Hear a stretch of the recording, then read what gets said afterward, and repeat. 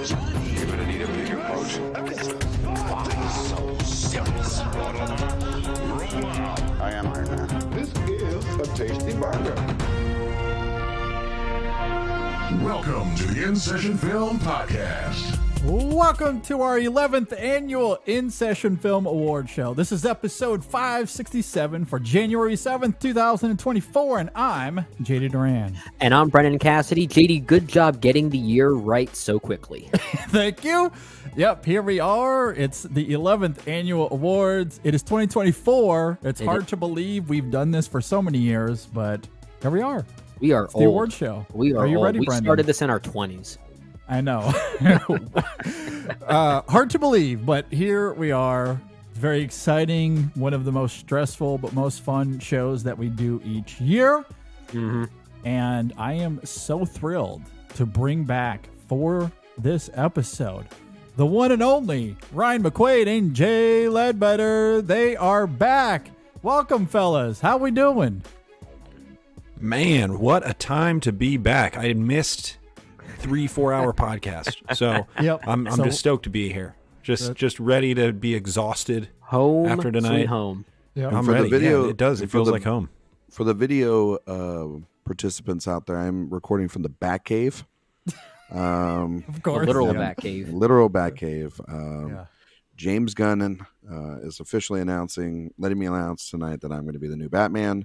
Oh, And there we because go, It's Ryan super McQuade. dark here in the room that I'm at. Very so, interesting casting choice. hey, I always saw you as more of a Nightwing kind you of know person. what? That's fair, Brendan. But when you've got sexy, you might as well just put it in the right role. You know what I mean? Have you perfected Sexy your back. Batman voice yet? Batman. Oh wait, not yet. I haven't really worked on it. It sounded like that one College Humor sketch where he couldn't find his voice. I'm trying to work on it. I'll get maybe by next year. I'll be able to. All right. Well, you got some time. You got some. I got time. some time, but it's great to be back. Yeah, Yeah. it's great to have you guys here. It's been a minute since the four of us have been together. So Yeah. this is very exciting. I'm so thrilled to have you guys back for this award show. And yes, it's, to Jay's point, going to be 4 hours long. So strap in, prepare yourselves. Maybe. It's going to be a lot of fun, though. Okay. We're going to Brendan have fun. the Optimist. I always try to be. And yeah, I'm the one that's usually the most short-lived when it comes to my thoughts anyway. So Yeah. All right. So just to lay out how this is going to work in case this is your first InSession Film Awards experience. We are splitting this episode into two parts. For part one, which you're listening to right now, this is the InSession Film Awards, where we'll be discussing many categories. We'll get to that here shortly. Some will feel familiar to you. Others are unique and unconventional. For part two, that will be our top 10 movies of 2023. So be on the lookout for that coming very, very soon. And for each category, so as we get into it, each category, we will each have our own 5 nominees and a selected winner. We do this individually. So Brendan's nominations could be different than Jay's, which will be different from Ryan's, which could be different from mine. And of course, the winners will all be very dissimilar as well. That's how we'll do it. That's partially why it goes 4 hours, but it's also, again, a lot of fun. So that's what you can look forward to over Although the next little bit. I don't think there will be much disagreements with a lot of these films that we talk about because, as we'll get into, this year has been very strong. And I think there's a lot of greatness we can pull from in many directions, even when we have, 500 categories that we're going to be working with here, right, JD? Yeah. Those first categories obviously being our individual special awards, which are ones that we each personally want to give some type of feature to that wouldn't be an official category at, let's say, any major awards circuit. And ironically, we're recording this the same night as the Golden Globes. So that just goes to show how dedicated we are. We're doing this instead of watching an award ceremony right now. Exactly. So we will have some individual special awards, which we'll start off with. But for the official categories that we'll get to from there, they will include Best Discovery, Best Surprise Actor or Actress, Best Surprise Movie, Best Overlooked Movie, Best Opening or Closing Credit Sequence or Scene, Best Use of Soundtrack Music, which could be either an original song or a needle drop of some sort, Best Original Score, Best Animated Film, Best Foreign Language Film, Best Documentary, Best Cinematography, Best Adapted Screenplay, and then Best Original Screenplay. And then we get into the heavy hitters: Best Director, Supporting Actress, Supporting Actor, then rounding out with both Lead, Actor, and Actress to close out the show. All right. So, yes, a lot to get into there with the InSession Film Awards. Before we get into it, I also want to reiterate that if you missed last week's show, episode 566, we also talked about the best scenes of 2023, if you want to go and check that out. All right. With all of that laid out, let's begin the 2023 InSession Film Awards. As Brennan noted, we are starting with our own individual special awards. Who wants to go first? Shall we start with Jay or Ryan? Where do we want to go? I'll take it. Let's do it. Yeah, let's do our normal order. It usually goes Jay, Ryan, myself, and JD. So why don't we just keep the tradition alive? Keep the tradition going. All right, Jay, kick us off here. All right, this is where I cook. So let's get these. No things pressure. going. Timer is on. My first award, which is an extraordinarily sincere award, is the greatest achievement we will not recognize tonight, and that award is going to Jennifer Lame's editing in Oppenheimer, which I think is like maybe the best thing anybody did in a movie this year. So Yeah, good call. We will not specifically talk about that. How about the movie you most forgot came out in 2023? The nominees there are You People, 65, Oh my God. Hypnotic, Okay. Strays, and the winner, Boston Strangler. Remember that one? No, you don't. 'Cause No, I don't. It didn't even really come out. I kind of remembered it. I remember it now, so it just proves how accurate your category is. Yeah, I remember Zodiac, which the people who saw that movie certainly saw and tried to copy. This is a very important category for this year. Hat of the Year. Huge year for hats. Okay. And the nominees here are going to be Oppenheimer's wide brim fedora in Oppenheimer. Nice. Paul Giamatti's soft-brimmed fedora in The Holdovers, and The Killer's bucket hat in The Killer. And you can go any direction here. There is no bad option here, but for me, the hat of the year is The Killer's bucket hat. I think it's hysterical. So That's a great one. that's going to be like it. that's going to be my pick. We might have different picks there, but that's the one I'm going with. Next award is the Award. And this award is going to go to Shailene Woodley in Ferrari, which I think is pretty self-explanatory. My next award is going to be Poor girl. I'm going to call it the Teary, which is the most tear-inducing film of 2023. This one is actually sponsored by Kleenex. And the nominees are The Iron Claw, Past Lives, Are You There, God? It's Me, Margaret, and Guardians of the Galaxy Volume 3. And I'm going The Iron Claw. That one made me cry like a baby. So congratulations to The Iron Claw. This next award is the Cabbage Patch Kids Award for Biggest Movie Trend of 2023. We've got two nominees here. The runner-up is going to be, I guess every big documentary is just a celebrity portrait now. I think The Last Dance may have broken documentaries. But that's where we are in 2023. But the winner is going to be the trend of brand movies this year. Flamin' Hot, Air, Blackberry, others that I'm forgetting right now. That was like a huge thing this year. Yeah, it's a The corporate movie. Yeah. So congratulations to brands. Your 'cause they trophies need in the more mail. love. Okay. How about the I Can't Quit You Award, which is the award for the director who I seem to just continue to like despite everyone else sort of checking out on them. Guy Ritchie. Look, Operation I liked this movie Fortune, this last year. bad film.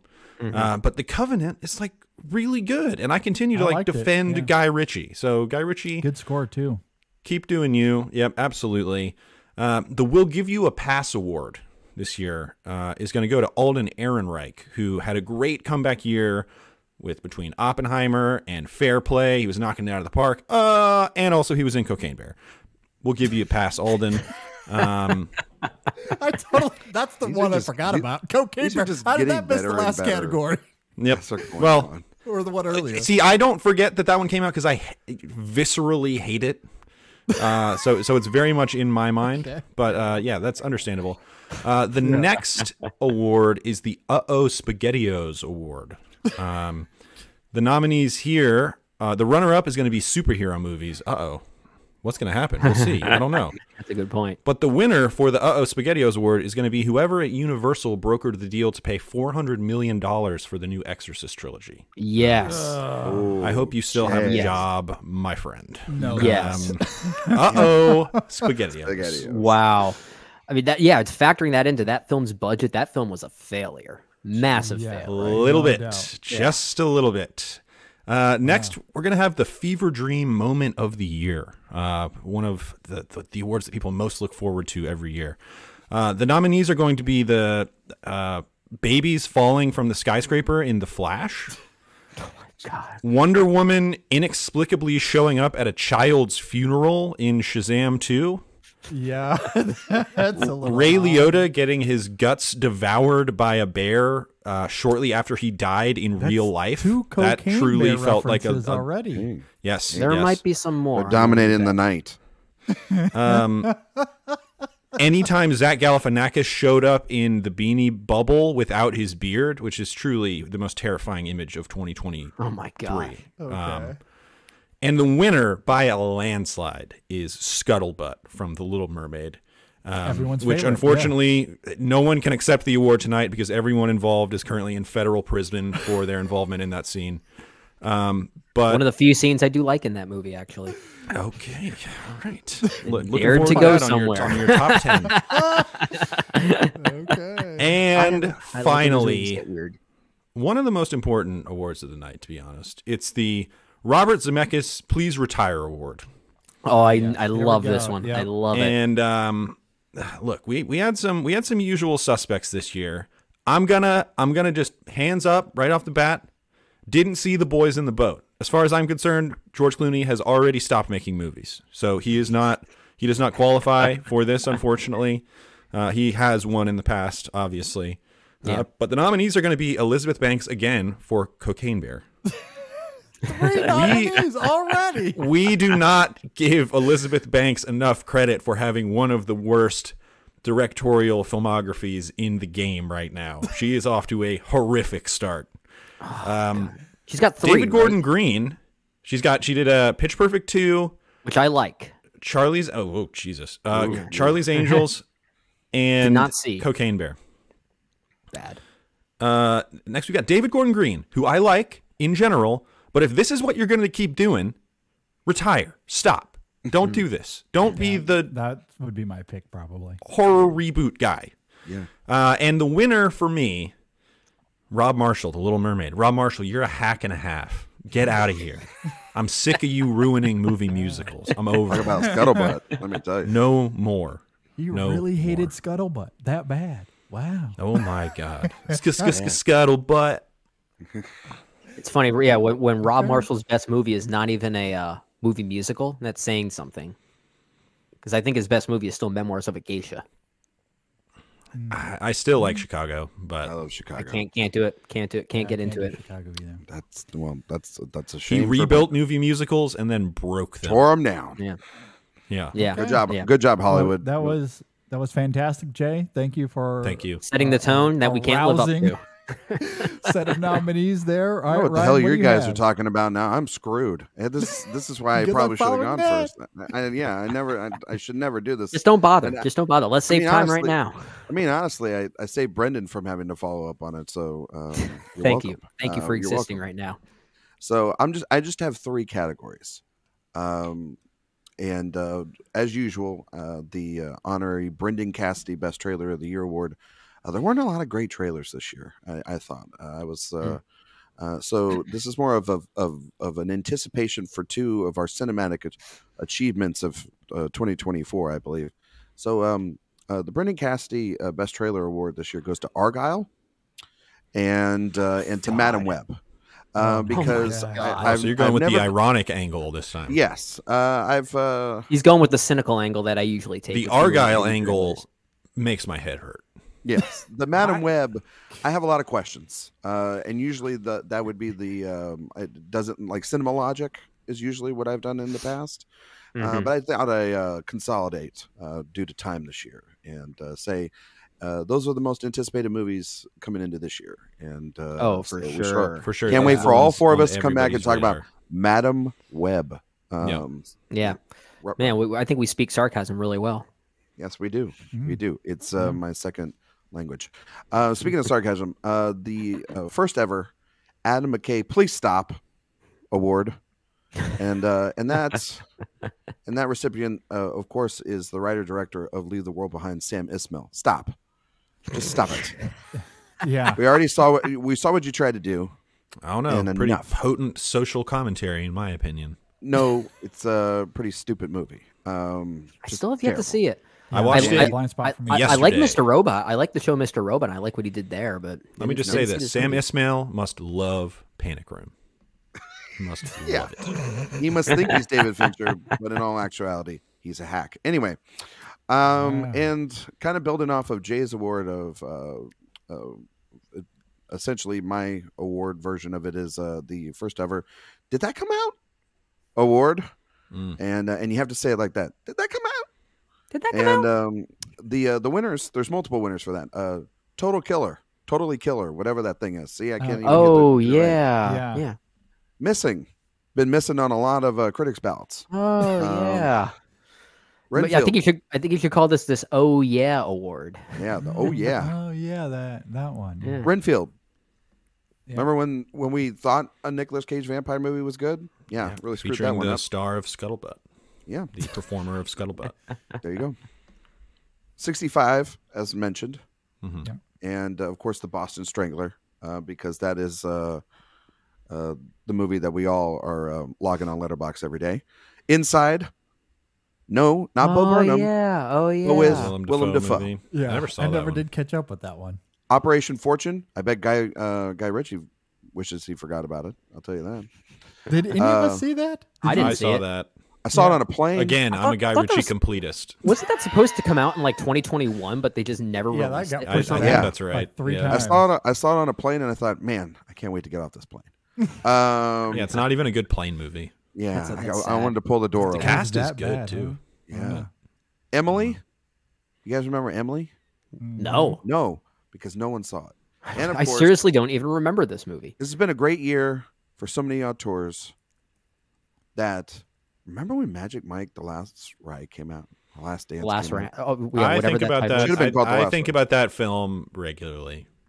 I don't like it. Didn't remember it until literally yesterday when It's I was looking at my letterbox list, and I went, "Oh, that's right." I think that's Steven one of the Spielberg most. had a movie out this year. I think it's one of the most unfortunate movies of the year. Yeah, it's 'Cause a I don't think weird it's one. terrible. It's just it's a big wasted opportunity. yeah, Sody pop. Yeah. yeah. It was that. Yeah, it had no fizz to that soda pop. That's for sure. No. But anyway, Mm-hmm. Brendan, it's all yours. All right. Well, I mentioned the word wasted, or words rather, wasted opportunity. That's my first category here. Best high concept wasted opportunity. A lot of movies had really high concepts that really didn't realize their potential. So this is really my quote unquote negative award of my personal ones. The nominees I have here are Dream Scenario, El Conde, Mission Impossible Dead Reckoning Part 1, Renfield, Talk to Me, and my winner, Cocaine Bear. Cocaine Bear makes another He win. makes another appearance. Another Dang. appearance here. Cocaine Bear Man, just Jay started something here with Cocaine Bear. sweeping them up. Yeah, this is definitely going to set the tone. Our listeners are probably leaving right now. I think we're only going to be talking about Cocaine Bear. My next category here. This is one that you've done a few times, Jay. I'm actually surprised you didn't do it again. But that's your best performance by an animal or a Yes. non-human. I often call it my Cheddar Goblin Award. Mhm. I've got 4 nominees here. I've got Messi, the Border Collie from Anatomy of a Fall. I've got Chaplin, the dog from Fallen Leaves. There you go. Napoleon's horse from Napoleon, Mm. and my winner, Snoopy from Maestro. Okay. Snoopy. Oh, I love that. I would give it to Chaplin. I almost did do this one, but I was going to give it to Chaplin. I would say Chaplin's the best named animal of the year. Love that name. I've often talked Dog about that. from Robot Dreams count as an animal performance? I try to avoid the animation category for this. Okay, fair. But yeah, if I were to Yeah, include you get into some real animation- sticky territory when you go into animation. Yeah. Even though I am including, Fair, an just inflatable a Snoopy question. in my one Okay. winner here. I also have for another category here, best insult of the year. I have 3 nominees. I'm sure there are more that I could think of, but I didn't get a chance to think harder on this. But the 3 I have here are I'm from Waterloo, where the vampires hang out, from Blackberry. Hell yeah. Okay. I've got I have known you since you were a boy, so I think I have the requisite experience and insight to aver that you are and have always been penis cancer in human form. That's good. Obviously, Paul Giamatti from The Holdovers. My winner, of course, comes from Napoleon. You think you're so great because you have boats. Oh, that's good. Yeah. My last category here is a bit of a serious one, though, and I think it's best movie about the connection between two lost souls, which I feel like was kind of a common theme in a lot of movies. And the nominees here, and I don't actually have a winner. I'm just trying to celebrate all these movies, but I have 6 nominees here, which include All of Us Strangers, Fallen Leaves, Monster, Past Lives, Robot Dreams, and The Taste of Things. And I'm sure there are more you could probably lump into that category, but those are the 6 that first came to mind. But it's definitely been a reoccurring theme for a lot of movies this year, and I want to at least highlight that. You could throw Godzilla -1 in there. Yeah. That's actually a really good point. Okay, Godzilla -1 is included. Thank you, Jay. I love a collaborative effort on the nominees and categories. Hey, teamwork makes the dream work. Exactly. All right. Great stuff, fellas. I hate to disappoint everyone. My nominees, my categories for my individual special awards are a little less silly than the 3 previous that we've gone through. So I apologize. I know. This is that moment of the show where everybody hate to goes be in the for the bathroom pretentious break. one of the group. I know we're going to get score track. That's your favorite one you always do. So that's what I'll start off with. This is Okay. best score track. So we're talking individual tracks here. My nominees are, and I'm also cheating here a little bit because I have 6 nominees, but my nominees are Falling Apart by Daniel Pemberton from Spider-Man Across the Spider-Verse, Falling Blocks from Lorne Balfe in the film Tetris, The Sacred Pipe / Osage Oil Boom. Technically, those are 2 different tracks, but they're edited as one seamless track on the soundtrack. Yeah. So I'm counting them as one. That's, of course, Robbie Robertson, Killers of the Flower Moon. Can You Hear the Music? Ludwig Göransson from Oppenheimer. Carmen's Main Theme by Nicholas Britell for the film Carmen. This is a cheat in the sense that it's not an original score technically, but I have to go with that kind of opening main theme from Michel Legrand in May December.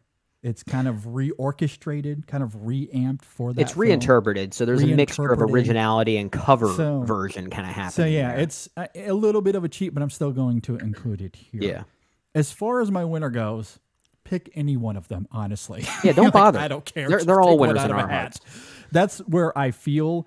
I will say this, though. The one I listened to the most, partially because it's been out the longest, but it's such a banger of a track, is Falling Blocks from the film Tetris. It is incredible. It is so good. But yeah, I love all of those nominees there. All right, so we're going to talk about best overlooked film here in just a little bit. Yeah. But I want to, my next category is best overlooked performance. And I'm looking at this a little more broadly. Some of these names might be brought up tonight. I don't know where you guys stand. So I'm looking at this from a more larger perspective. These are performances that aren't really being talked about all that much. All right, so my nominees here, I have Rossi de Palma from the film Carmen, Mads Mikkelsen in The Promised Land. Oh, I haven't seen it yet. Ironically, she's nominated for the Globes, but outside of that, there's been no talk here. Alma Poitsi for the film Fallen Leaves. Teo Yu for the film Past Lives. And my last nominee here is Bradley Cooper, not for Maestro, Guardians of the Galaxy Volume 3. Oh, I thought you were going D&D. I thought you were going for tiny D&D. coops. But I'm going Guardians of the Galaxy Volume 3. That's Mini the Cooper, as they performance like he to call should be nominated for. Nice work there, Ryan. Mini Cooper, is that what you just called him? Little Mini Yeah, I Coopers. did. But my winner for this is going to be, again, just pick one out of a hat. I guess I would have to go with Teo Yu for Past Lives for reasons that might become more clear as we go throughout this show and maybe even into part 2. For sure. The next category I will talk about is Best Directorial Debut. My nominees are Cord Jefferson for American Fiction, Celine Song, Past Lives, Raven Jackson for All Dirt Roads Taste Like Salt, A.V. Rockwell for 1001, and Kyle Edward Ball for Skinamarink. And my winner will become extremely clear as we go. And especially I think we all know what that winner is. Yeah. So I'll just leave it at that. The next category for me is Biggest Laugh of the Year. My nominees are Monk being Stag R. Lee in American Fiction, the theater scene from Fallen Leaves, Paul throwing the football in The Holdovers, the hotel sequence in Joyride, the football players wearing their whole gear throughout the whole movie in bottoms, and the aforementioned You Think You're So Great Because You Have Boats and Napoleon. The real answer is probably Fallen Leaves, but I will say the Paul throwing the football in The Holdovers is an image I can't get out of my mind. That's a more universal form of comedy. I feel like the theater scene in Fallen Leaves really just speaks to people like us. Yeah, it's my cup of tea for sure. Yeah, it's more subjective in that regard. Can I say something real quick about Napoleon? The cinematic misfire of the year. As much as everyone's talking about, yeah, should have. Well, there you go, new award right there. Misfire, like the, I don't know, the cannons on the boats. I don't give a shit. Anyway, everyone talks about the what is it? The you think you're so great because you have boats. The pork chop line is the one that it really is. That's a good one too. Yeah, that's a great line. No one talks about that line. That one is Destiny brought me this lamb chop. I love it. Yeah, exactly. There you go. Exactly. That is a fun award because it really kind of speaks to, obviously it's very subjective to your taste of humor. I think when I might have laughed the hardest all year was when Michael Fassbender botched the hit job at the beginning of The Killer. Yeah. Which is a very dark moment of a woman getting murdered, but it made me laugh a lot. It's very cryptically funny. Yes. that film is very cryptic. The Killer is a very much a barometric funny movie measure of that humor. It's a Rorschach test for comedy. Yes, when he eats that hard-boiled egg, gold, absolute gold. Yeah, there's some really great moments in that film for sure.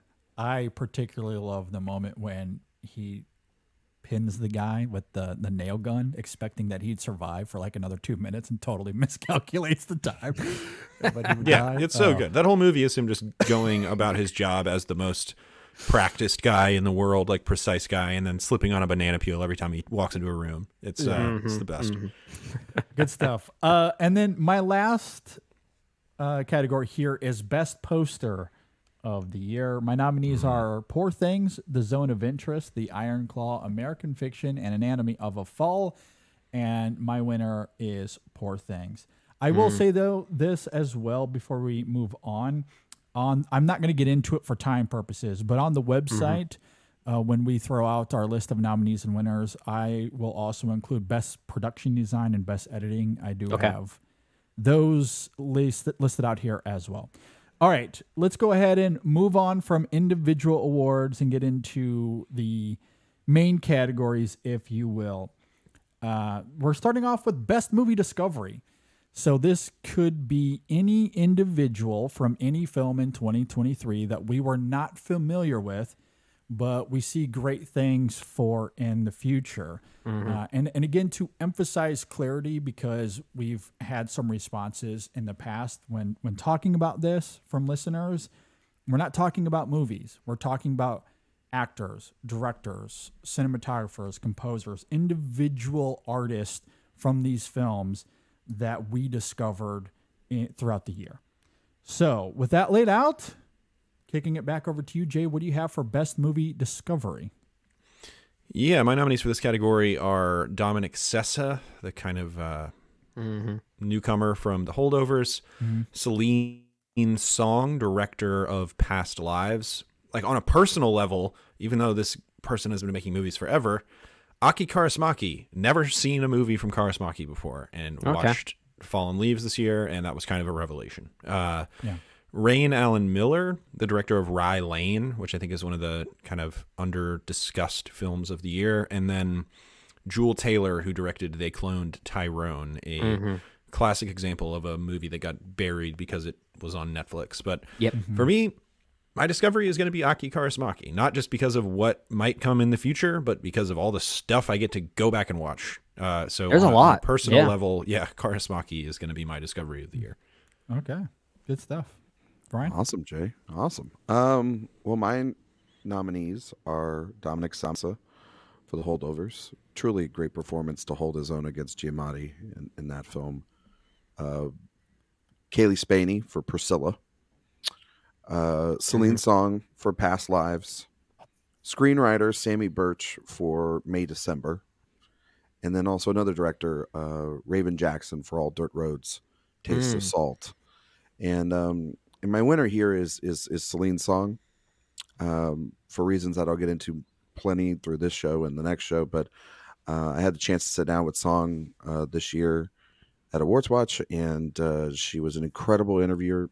She's very, very detailed, and she just has her pulse tapped into us already with her debut.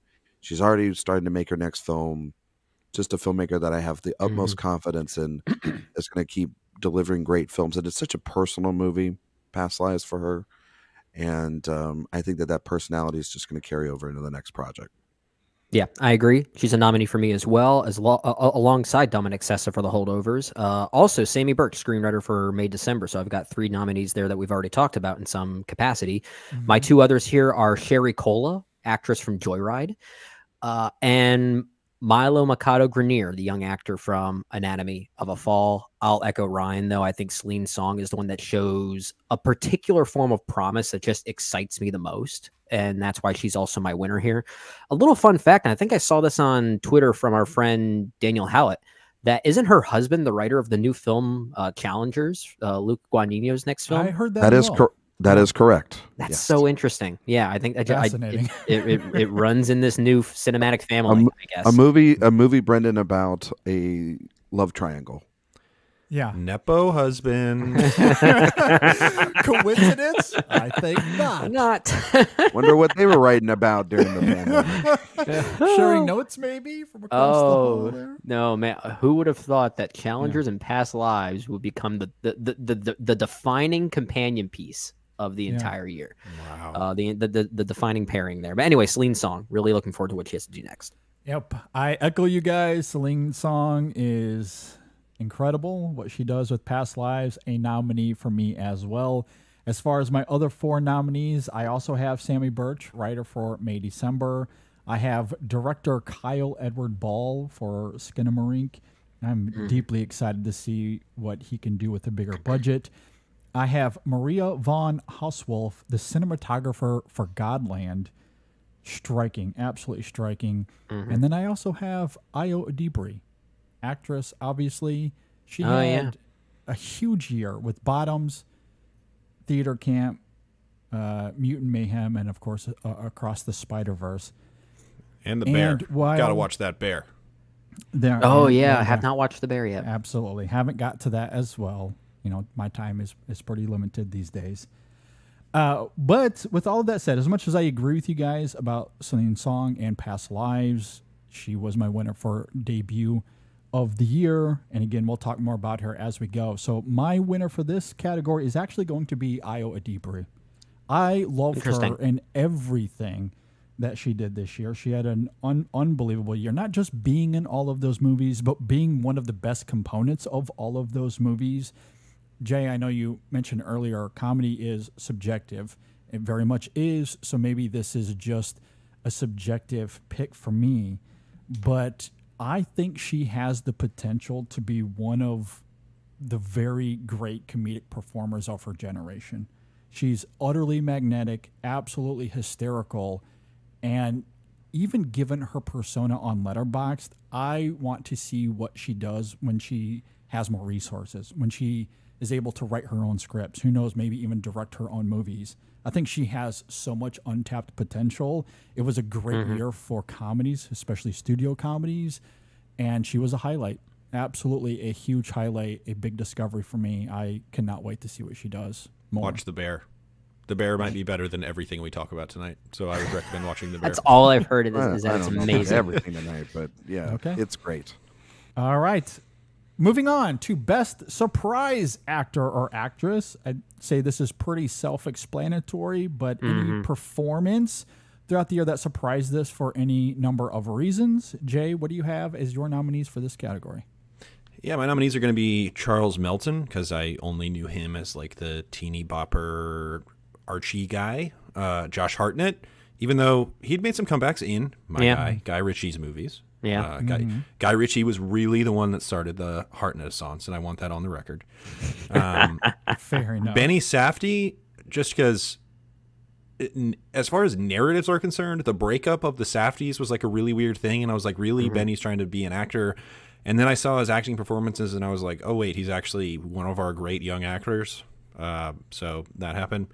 Kaylee Spaney, as has been mentioned a couple times already, and Harris Dickinson, not because I didn't think that Harris Dickinson wasn't a good actor, but because I didn't know he had Texas Wrestler in him. And boy, oh boy, did he have Texas Wrestler in him. So Yeah, he does. Shout out Harris Dickinson. But my winner is going to be Benny Safdie, because I was following that Safdie breakup so closely, and I was so frustrated. And then I saw his very different performances in Oppenheimer and Margaret, and then The Curse, if you want to delve into the TV world. And it's like, okay, so I guess I understand why he might want to do that, as befuddling as it might seem on the surface for the Uncut Gems guys to break up. He's a really good actor. And then I also just rewatched Licorice Pizza, and he's awesome in that too. So Benny Safdie, my pick. Okay. No, I love that. I love that, Jay, and that's why Benny Safdie is also a nominee for me. Look at that. Particularly for Are You There, God? It's Me, Margaret. I think he's... Yeah, that was the one that kind of came out of nowhere. I was like, Yeah. what This really gentle... the heck is this? And he's absolutely fantastic. And Jacob Elordi for Priscilla. I always thought he was, a Sam Levinson sort of creation, and that's never a good thing. And He's so tall. It's so tall, so beautiful. How much time do we have about Jacob Elordi? But anyway, And all the bacon that he ate for Priscilla. He's going to be Frankenstein now. he's a big piece of bacon. Yes. I like to eat. Yeah. Anyway, his performance in Priscilla, great. Claire Foy and All of Us Strangers. Listen, I don't hate Claire Foy. I was just surprised. These last three ones, I was surprised at how much they stayed with me for actors that usually their performances usually don't stay with me a lot. Sure. And so Claire Foy's performance in All of Us Strangers, it really stayed with me. And I think it might be some of the best work, if not the best work of her career. Viola Davis in Air. Usually that movie would feel like that, that's just going to be a throwaway kind of performance. Viola Davis just put all of it. Finally, Viola Davis putting it together. I just didn't feel like, I felt like some of the last couple of performances. Oscar winner, what? I mean, I would say this performance is better than Fences, and I like this a lot.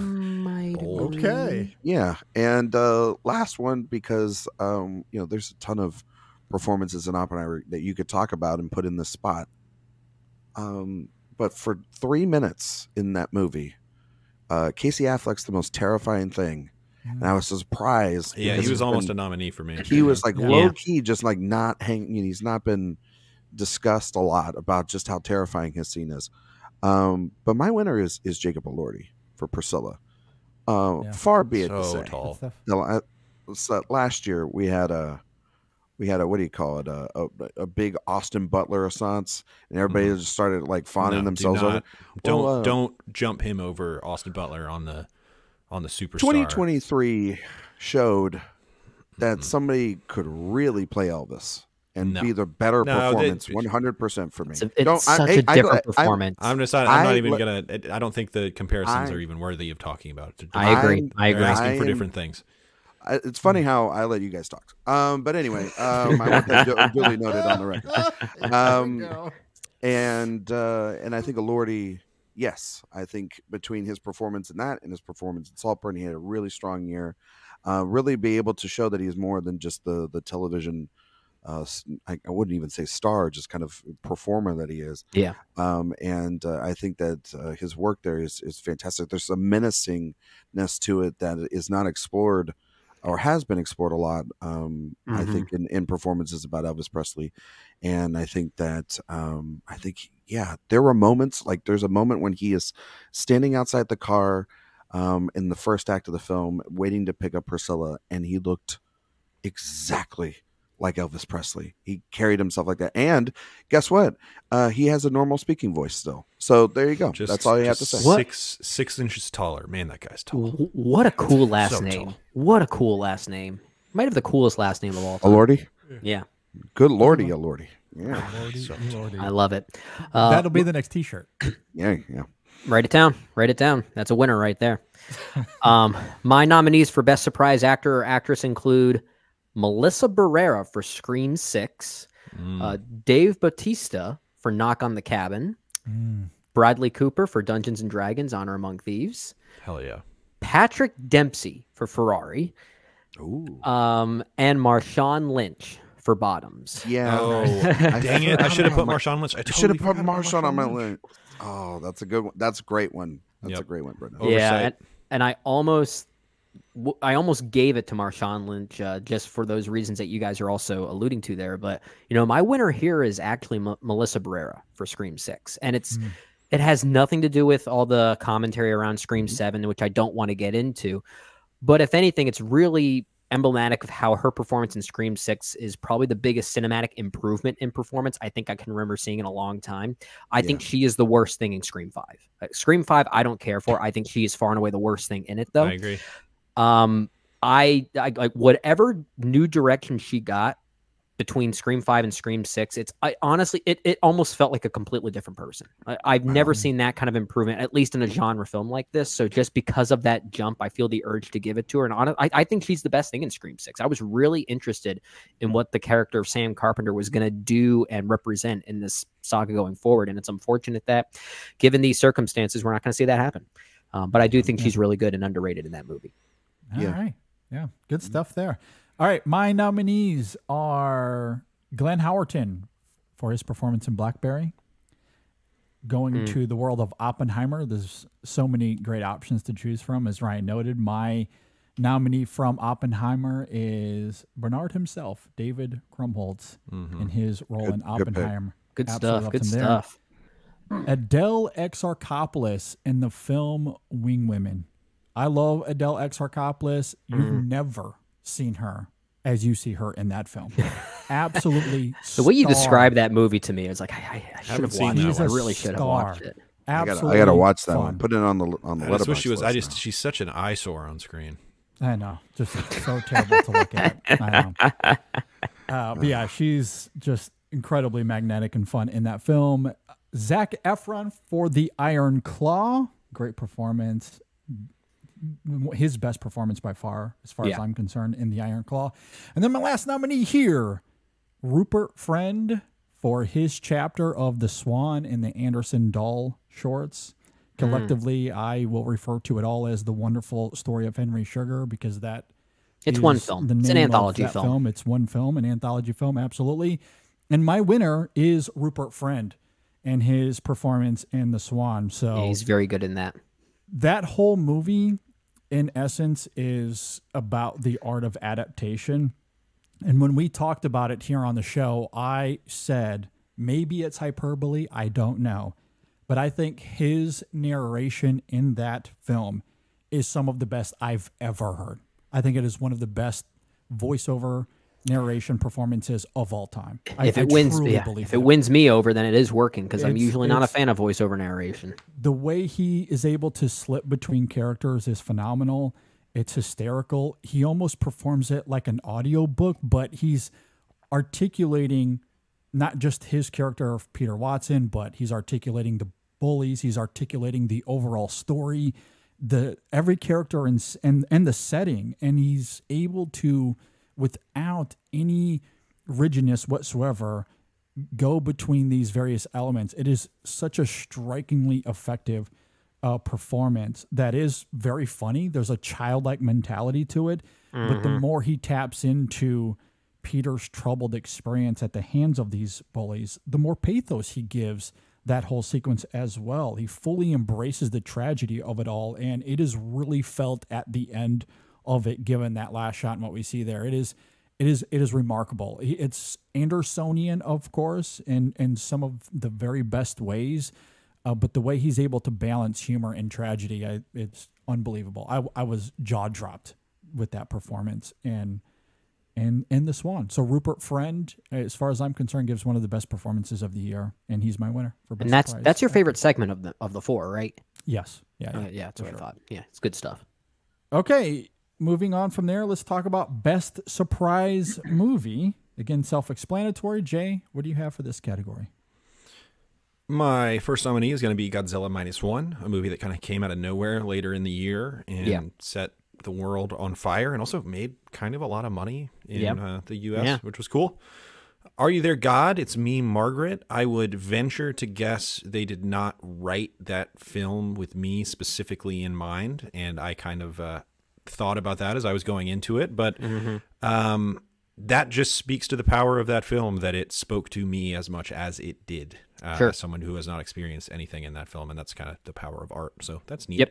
Dungeons and Dragons, Honor Among Thieves, a movie that sounds absolutely stupid on paper. But I don't really know why I doubted those filmmakers, because they are incredibly visually inventive. And as far as comedies are concerned, I don't know that there's anybody doing the stuff that they're doing the way they're doing it. So, liked that one. Poor Things, not a Lanthimos guy. That's probably my favorite Lanthimos to this point. So I was happy to finally like a Lanthimos. And They Clone Tyrone, again, another one that was kind of buried on Netflix, and I really, really enjoyed. But my winner is going to be Dungeons and Dragons, just because of how much I liked that film. I found myself laughing like so consistently during that. I was surprised. I was enthralled. The practical effects are so exciting. Some of the visual sequences are like genuinely very impressive. So just from a technical perspective and a comedic perspective, in a world where comedy isn't exactly thriving, that was a really pleasant surprise for me this year. Those guys are going to do a Marvel movie soon. I bet you. No, Marvel's done. Yeah, they announced today they're not making any more. Yeah, it's over. It's all done. You'll find out that duo is doing something related to that, though. Yeah. Okay. Yeah. All right. Okay. All right. Okay. Well, my best surprise nominees are is Ben Affleck's Air. I did not expect to like that movie. I didn't think a movie about a Michael Jordan shoe would be as good as it was, and get Ben Affleck out of the doldrums of Live by Night. Are You There, God? It's Me, Margaret. I agree. That movie was absolutely surprising and blew me away in its sincereness. Emma Segelman did not really care for Shiva Baby, but I loved Bottoms, and I thought that was such a great movie. Equally surprised at how much I like Saltburn over Promising Young Woman. I know I'm in the minority on this panel here, but that's okay. And that's fine. I just think it's a fun time. Own it. I had fun with it. Okay. And then Godzilla -1, which is my winner, because holy hell, guys, they can make good Godzilla movies. I didn't know that was possible. I didn't know they would not in America. I didn't know that they would also make Godzilla movies that would on the anniversary that would totally transcend anything that the Hollywood versions are doing. I mean, like those Hollywood movies are going down like time tunnels and all this other dimensions, and this is just simply keeping it within the aesthetic of essentially World War II and the Japanese, and I think it's actually a really great comparison, or not comparison, but a companion to Christopher Nolan's Oppenheimer, and a lot of the themes there that people seem to wish and want to have explored. And I think it does it in terrifyingly fashion. The sequences with Godzilla are truly terrifying. There's some of the best sound work, but also just some of the most horrific violence you're going to see on screen this year. I was truly blown away by it, and I want to see more Godzilla movies like this, please. Yeah, it's why it's a nominee for me, as well as Bottoms. You mentioned two films there that are nominees for me for Best Surprise Movie. I also have The Color Purple, which I didn't expect to like as much as I did. Scream 6, I actually think is a very good Scream film. And my last nominee for Best Surprise Movie, Teenage Mutant Ninja Turtles Mutant Mayhem. All right. Which, the more I think about it, might be the best Teenage Mutant Ninja Turtles movie ever. So I guess that's saying something. Ooh, but that's a I'm good with question. I mean, I have such a nostalgic tie to that first one from 1990. I think the first one is genuinely pretty good. I agree. I agree. Those are the two that I'll go back and forth on. Yeah. But I mean, it's Mutant Mayhem. It's a better movie. It has more things on its mind that I kind of have to give it more credit in that regard. It just doesn't have the nostalgia factor for me. Yeah.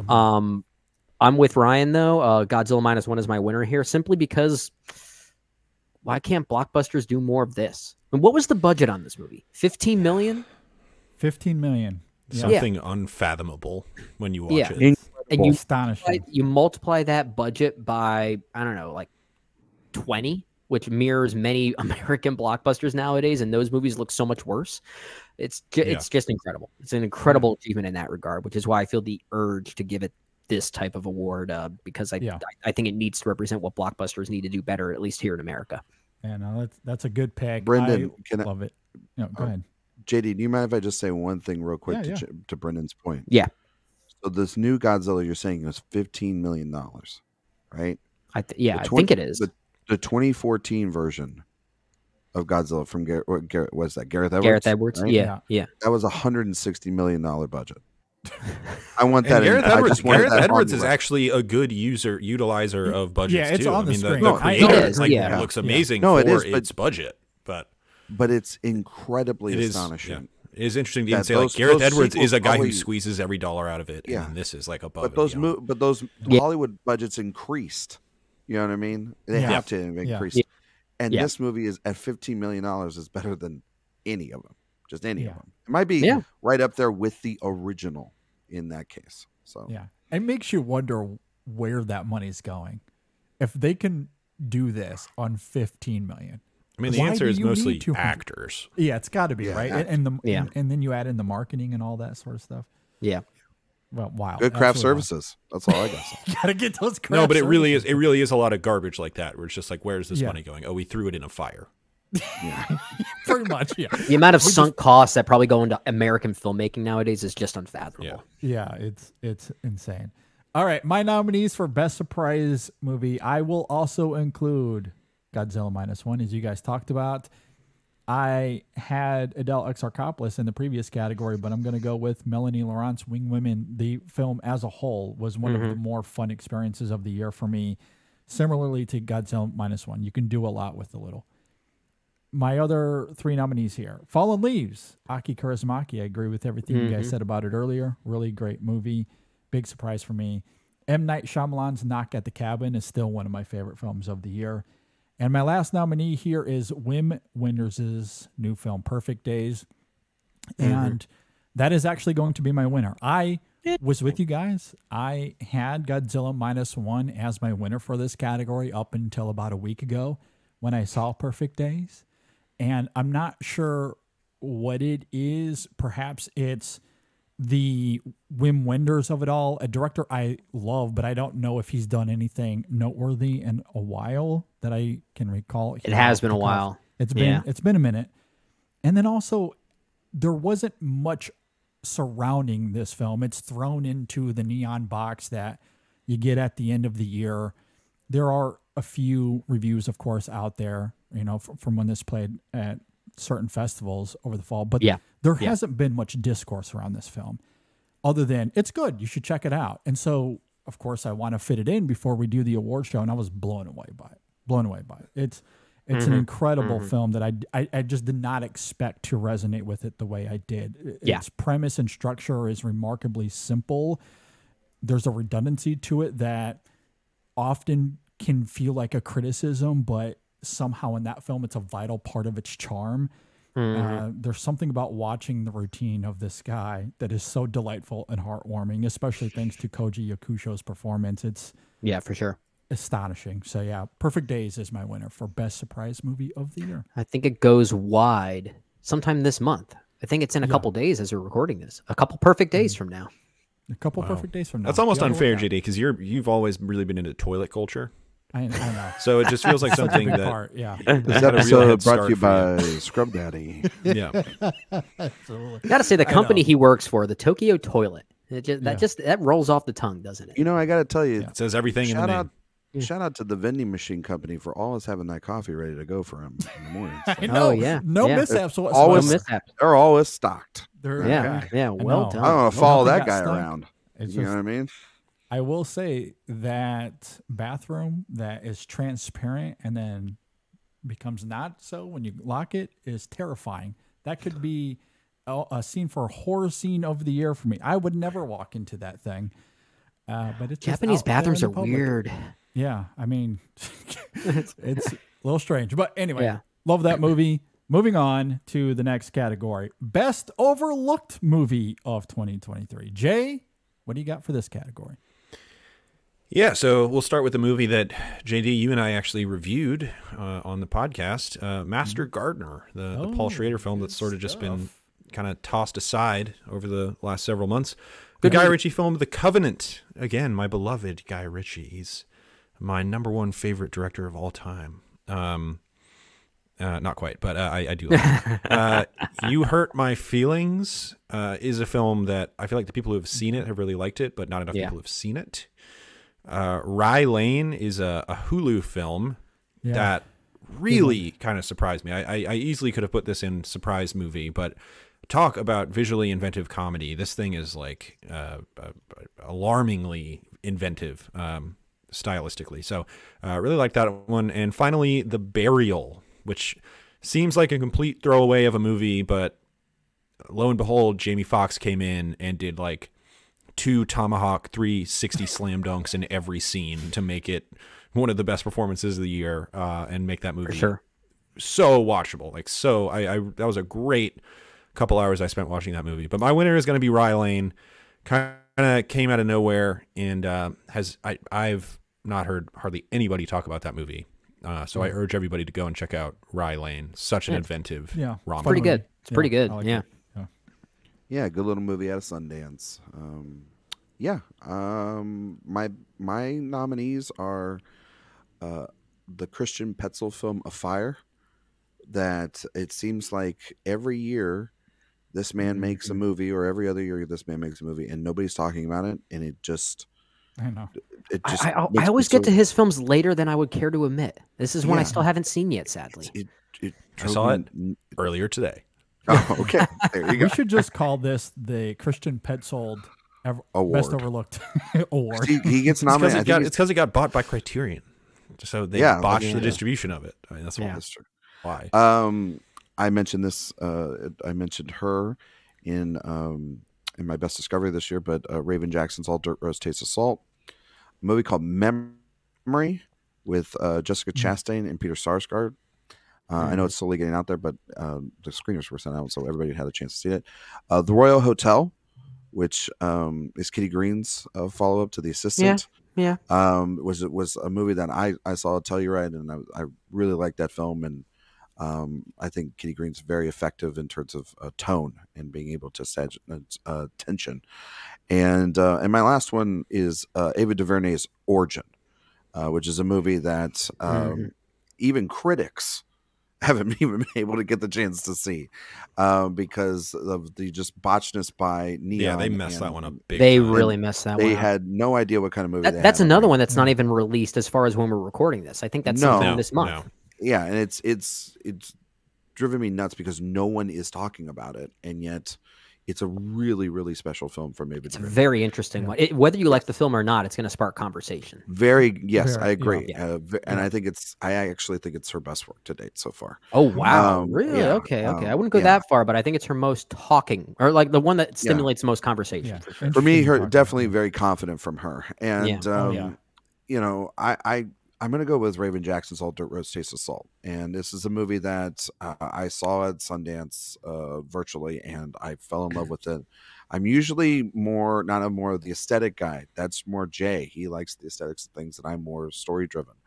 But I fell in love with the way that this movie uses sort of the visual language to tell this really personal story that's got a lot to do with Jackson's own upbringing within the South. And so I don't know. It's just a movie that's it's on VOD and people haven't seen it, and it really didn't even get theatrical run. And A24, they have A24 is notorious for this. They got 1 million movies that they release, and you really could have put 5 A24 films here, essentially. And their big ones get pushed, like Zone of Interest or Past Lives, but this one goes under the radar, and it's one that I think is really special and people should check out. That's an interesting talking point, because pretty much anytime an A24 film doesn't quite get the same number of legs as another one of their films, it gets really lost in their marketing shuffle. Like, they're really bad at prioritizing the films that they seem as maybe less.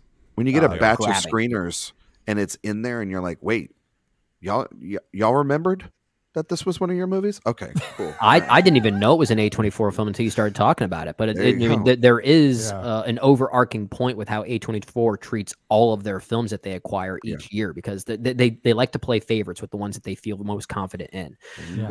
That's definitely another case of that here. They don't have Disney money, Brendan. We have to. No, but they want that Disney money. They want those IPs. Hey, they just gave Alex Garland who knows how much money for that Civil War movie that looks so smart. Yeah.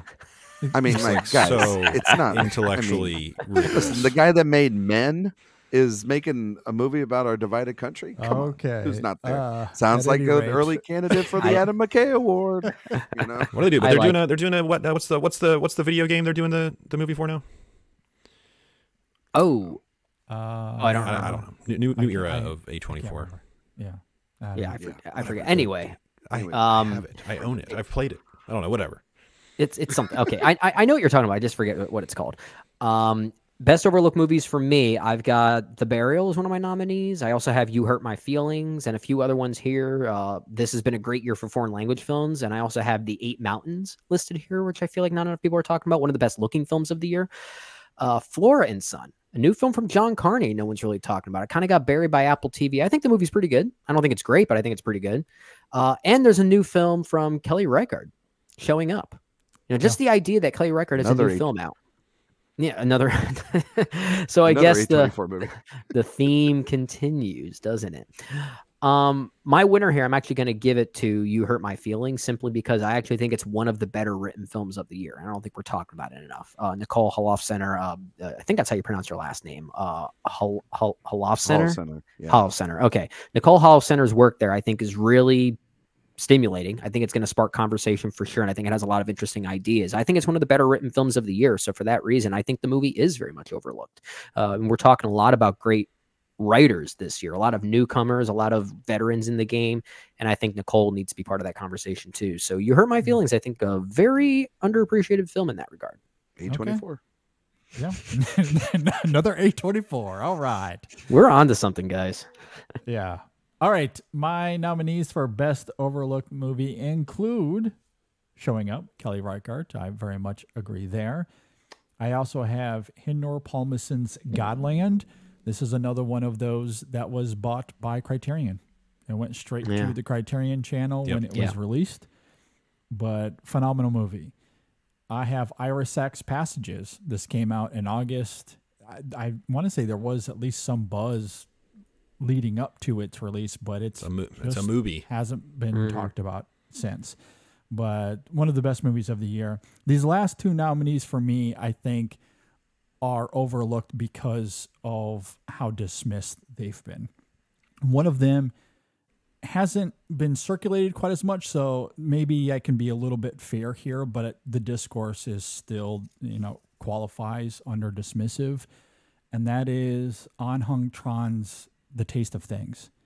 This is a film that France selected, so it falls under the whole awards discourse that I sometimes quite loathe, but it's not Anatomy of a Fall, so people are immediately dismissive of it, but there is an argument to be made that The Taste of Things is as good as Anatomy of a Fall. If not better, excellent. I'll raise my hand. I like it more.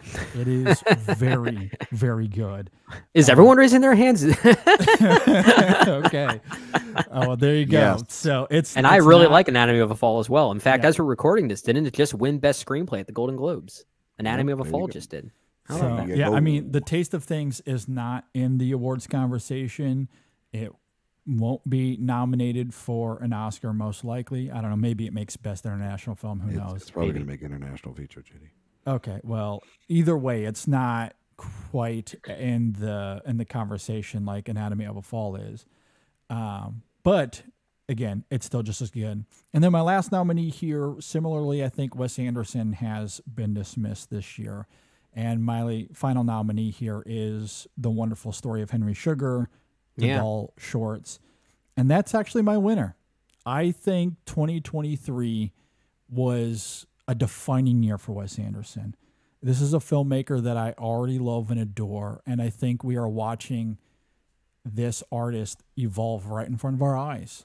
There is a maturity, a sophistication to his features this year that I don't know if he could have made 10 years ago. I don't think he would have been able to do it with the prowess he does.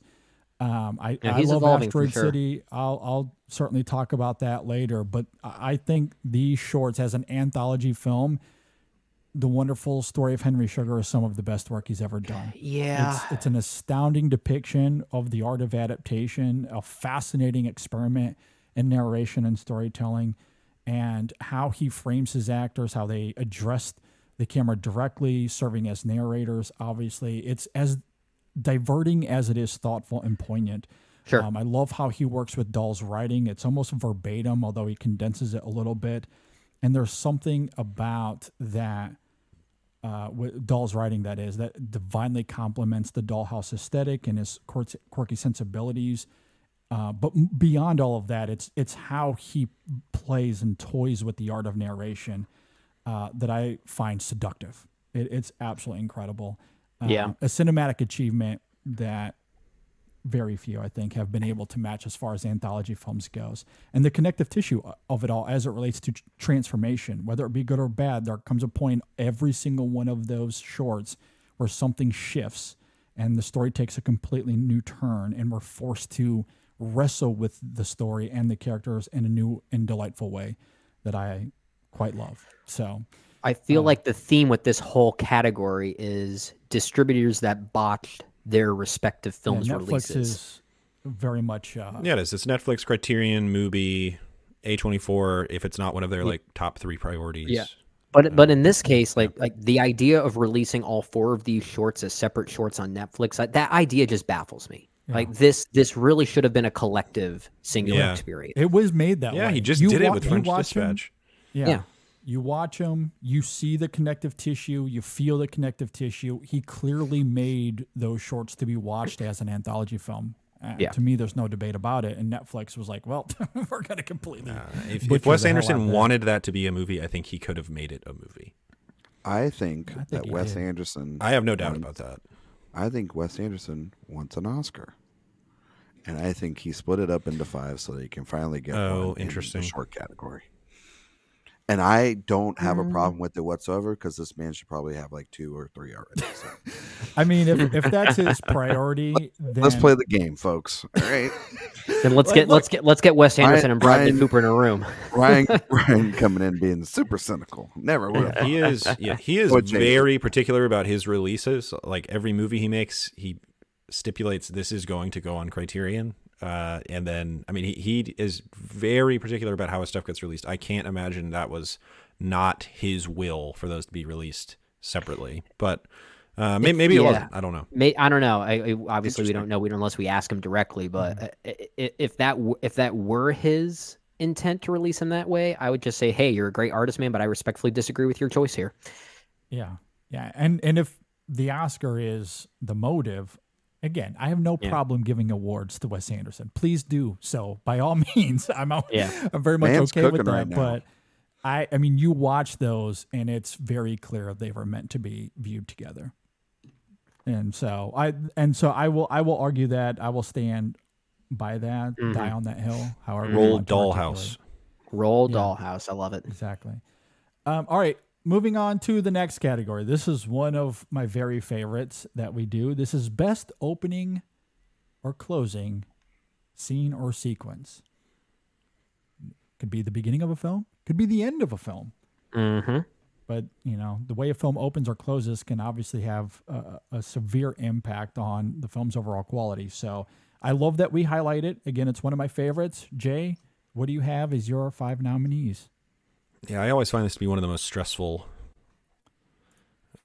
set of nominees put together, but also one of the most fun, like you said. Let me just start with 2 where I have both bookends. I have the beginning and the end of Killers of the Flower Moon, the opening credits sequence, which I think is so evocative and visceral and like visually dazzling, and then the Martin Scorsese final radio play scene, which is kind of indicative of everything that he's looking to explore at this point in his career. And the other one that I have bookends for is Oppenheimer, which has the raindrops and then the bomb in the clouds sequences at the end of that film.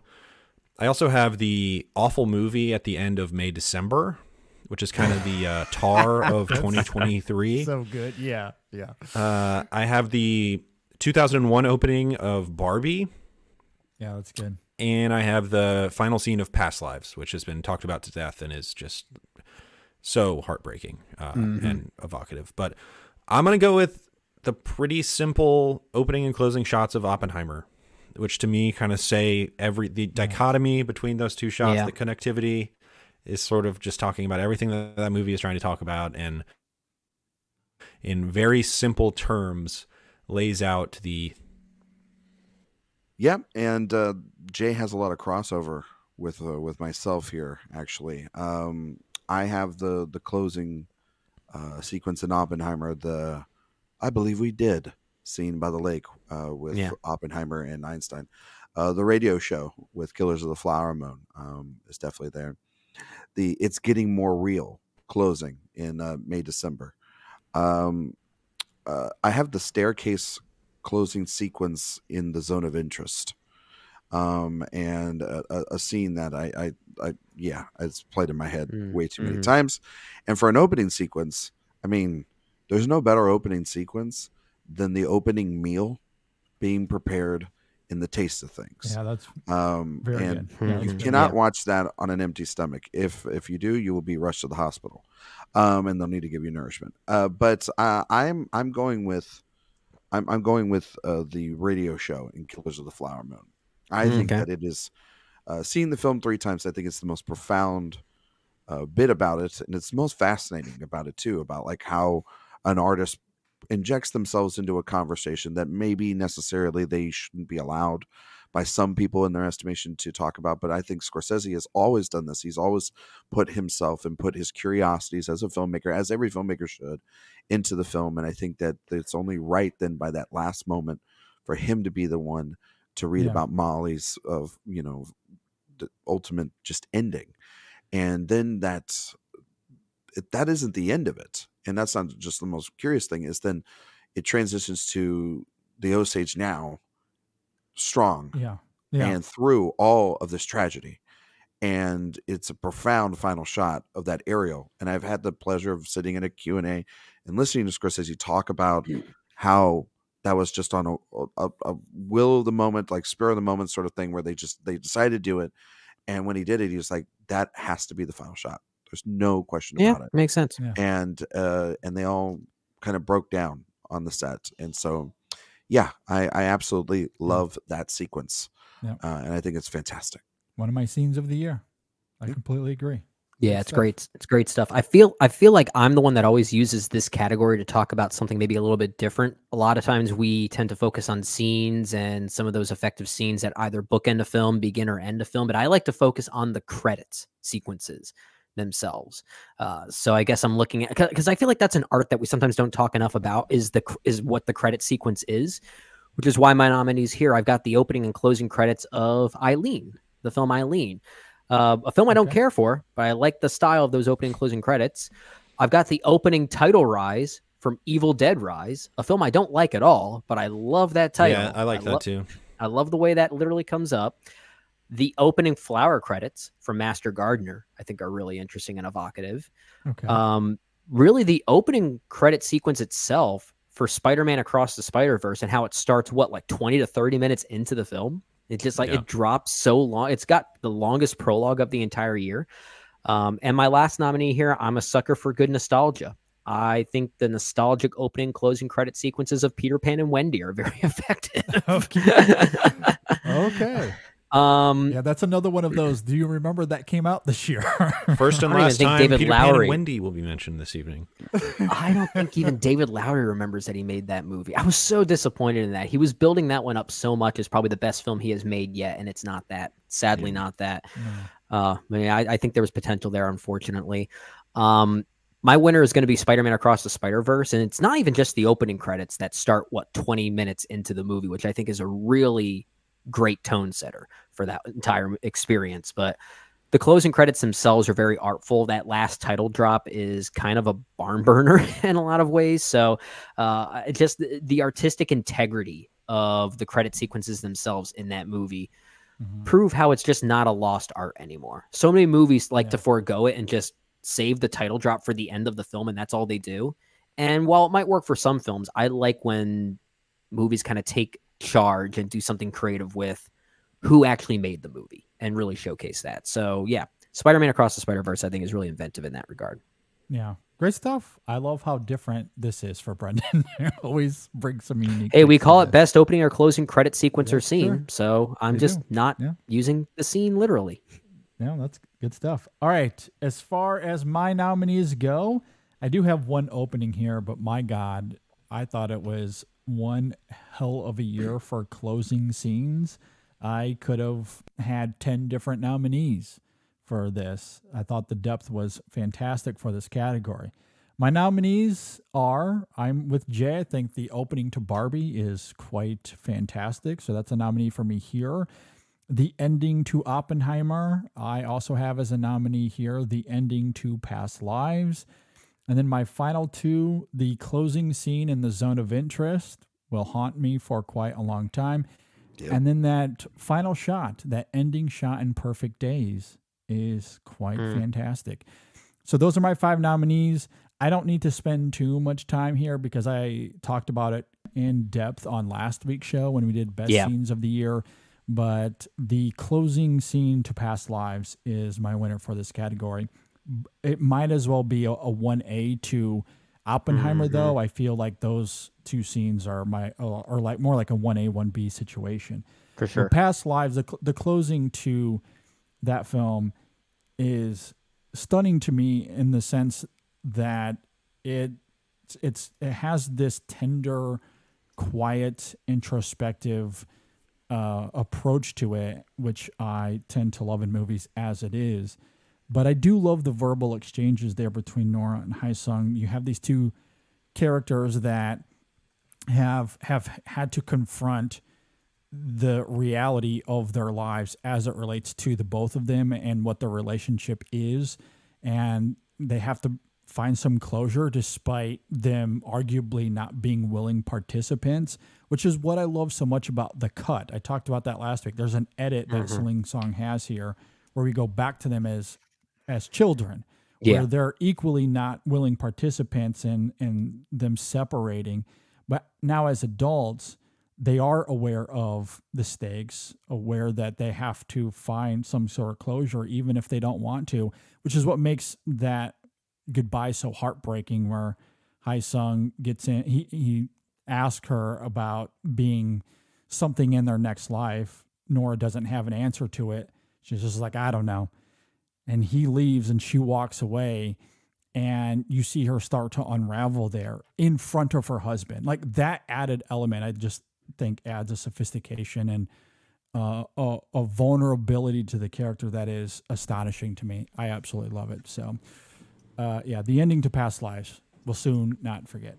JD, you have to stop talking about it because I'm going to start crying because I'm visualizing it in my head. I'm so sorry. I can't do it.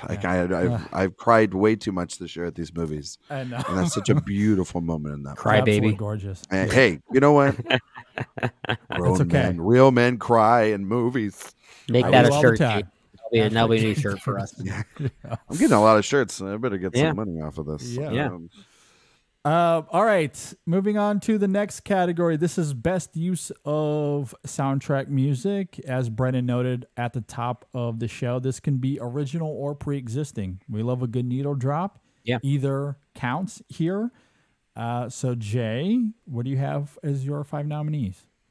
Yeah, this is always one of my favorites. My first nominee is going to be a song called Le Monde from the movie Talk to Me. It's in this very like energetic montage sequence when they're kind of all partying. It's just far and away, I think, the best sequence of that film, which I think is overall okay, but that sequence is really kind of captures the energy that I wish that whole movie had. The I Will Always Love You Dolly Parton version from Priscilla, I think, is one of the best moments of the year. I think actually one of Priscilla's greatest assets is that it doesn't have the licensing rights to the Elvis music. Yep. Agreed. I think Sofia Coppola takes full advantage of that. The push sequence from Barbie, one of the funniest moments of the year. You talk about one of the funniest moments, best laugh moments in your earlier category, JD. That was one of mine for sure. Yeah. How about the entire soundtrack of The Killer, The Smiths? The Smiths. That's good. Yeah. The idea of that is one of the best kind of ideas that anybody had for music this year. But my winner is actually going to be the utilization of the original Godzilla theme in Godzilla -1. That's a good point. Anytime that shows up in the movie, it sent chills down my spine. Just dun, That's good. dun, dun, dun, dun, dun, dun, dun, dun. Just so I like Jay's cover thrilling. of it. Yeah, so good. And I kept thinking of what's that rap song that used that beat? I can't remember. But there was one time at the end in the battleship, it's like dun dun dun dun. I was like, oh, they're gonna do it. Here it comes. And obviously they were never going to, but it crossed my mind a couple times. How would you feel if they actually did do that? Would that have taken you out of the movie? Would have been the best in that movie. particular movie, yes. Would have been the Yes, it best would have. move of any movie this year. It would have been the #1 movie of the year. Then. Dun, dun, dun, dun. I think what I love about the use of it though in that film is you hear that melody that Jay was mimicking there, and it's a little bit of a slow build the first couple times you hear it, and then you get to that final action beat at the end where it goes full bore into the whole thing. And if you're not standing up and applauding and cheering, I don't know what you're doing. It's incredible. So good. Okay. I have a lot of different ones than Jay. Only that I do agree. I have a song from Barbie, but it's one of the original songs. I have "Dance the Night Away" from Dua Lipa, which I think not only is utilized, I think, the best of all the songs and of the cast, but it has one of my favorite moments in the film where it's Ryan Gosling's pouty face getting onto the dance floor and doing the dance moves. Absolutely, just hilarious. And then also I have a track from The Killer, from that was of the Smiths. It's How Soon Is Now from when, and that is of course right when he's trying to pull off the first hit. Then the other 2 needle drops I have are Last Train to San Fernando, which is used during the opening credit sequence there for Wes Anderson's Asteroid City. If that didn't put a biggest smile on my face right into Asteroid City, I don't know what did. It's typical Wes, just being able to pull some like song that it like feels like out of an only time in which he can bring that into, and I love that. The Power of Love, if Frankie Goes to Hollywood and All of Us Strangers. Just thinking about that, you might want to cry. It's okay. We'll talk about it later. And then the other original song I have on here, and my winner is "Live That Way Forever" from Iron Claw. And it's not necessarily the way it's used in the credits, though you want to use that version, you can. But in the film, it is used right before all the tragedies and everything start to hit. And it's the actual performance of it from, I think it was the brother Mike is the one that performs. Is that the one you're talking about? Yes, and it's an encapsulation of everything, obviously, that's going to lead up to that with the family and whatnot. And it just, that moment there of them having that one of the only last times we'll all be together and they feel like they are riding high. only for that family to fall down. I mean, it's an incredibly moving moment, and yeah, it's a pretty darn good little song as well too. So that movie's good at using music. Yes, it is. It is very good at using music. I have The Iron Claw as a nominee for me. I didn't include Live That Way Forever, which is by the film's composer, Richard Reed Parry, as well as Little Scream, I believe the folk artist. Correct. That's what she goes by. Because I think the year has been so strong for needle drops specifically that aren't songs written specifically for their respective films. I wanted to focus on the needle drops themselves more than anything else, but The Iron Claw has a wonderful needle drop of Tom Sawyer by Rush, making for one of the best montages of the year. So I have that as a nominee for me. I have The Power of Love by Frankie Goes to Hollywood from All the Strangers, another nominee for me. I agree with you there, Ryan. September by Earth, Wind & Fire from Robot Dreams.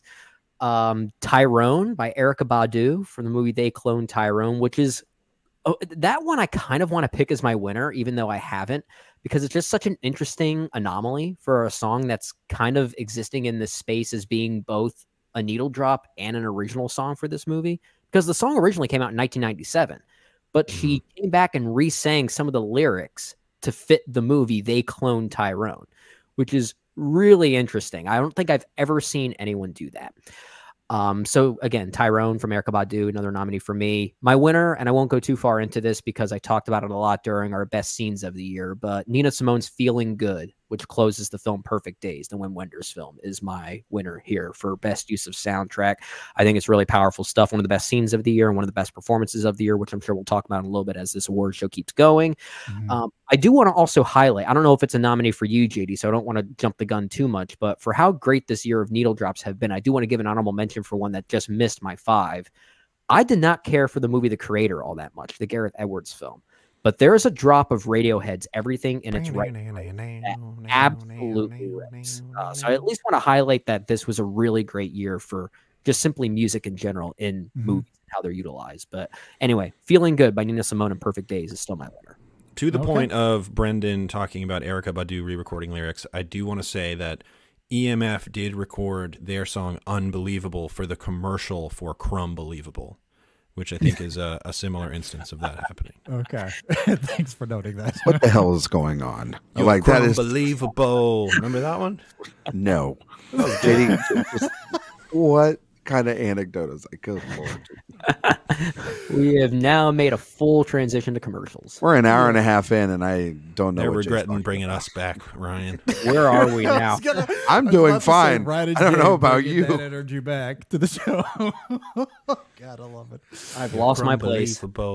Okay, my nominees for best use of soundtrack music. I have Dear Alien from the cast of Asteroid City. Oh, I Feeling love that. Good, Nina Simone. The ending scene to Perfect Days. Gotta love it. September, Earth, Wind & Fire from the film Robot Dreams. Love that one. This is probably going to surprise many. But my next nominee here is, and this is a long title, Why May I Not Go Out and Climb the Trees? This is from Daniel Norgren from the film The Eight Mountains. It's a song, a motif that plays throughout that film that I feel like fits the tone and aesthetic of that film impeccably. It's a great use of folk music that I love in general, but as far as use of music goes, I'd say that one is, it's one of the best of the year, hands down. And look, as much as I love Barbie, some great uses of music in that film. But my last nominee here, I like it better than anything in Barbie. Jack Black, Peaches. It's okay. Peaches. It's okay. Super Mario Brothers. It's okay. And You can have that since one. that is the objective best selection. Stop using that word. We seriously need to stop using that word. Oh my God. Objectively, You we need to gotta stop calm using down. that I'm word. just trying to have a little fun here. Relax, my man. We're having some fun. We're So am I. enjoying. If We're you- celebrating. So am I. These If are that my doesn't sound nominees. fun, I'm you don't trying to know have how some lead me fun. then. It's okay. Relax. It's okay. Calm down.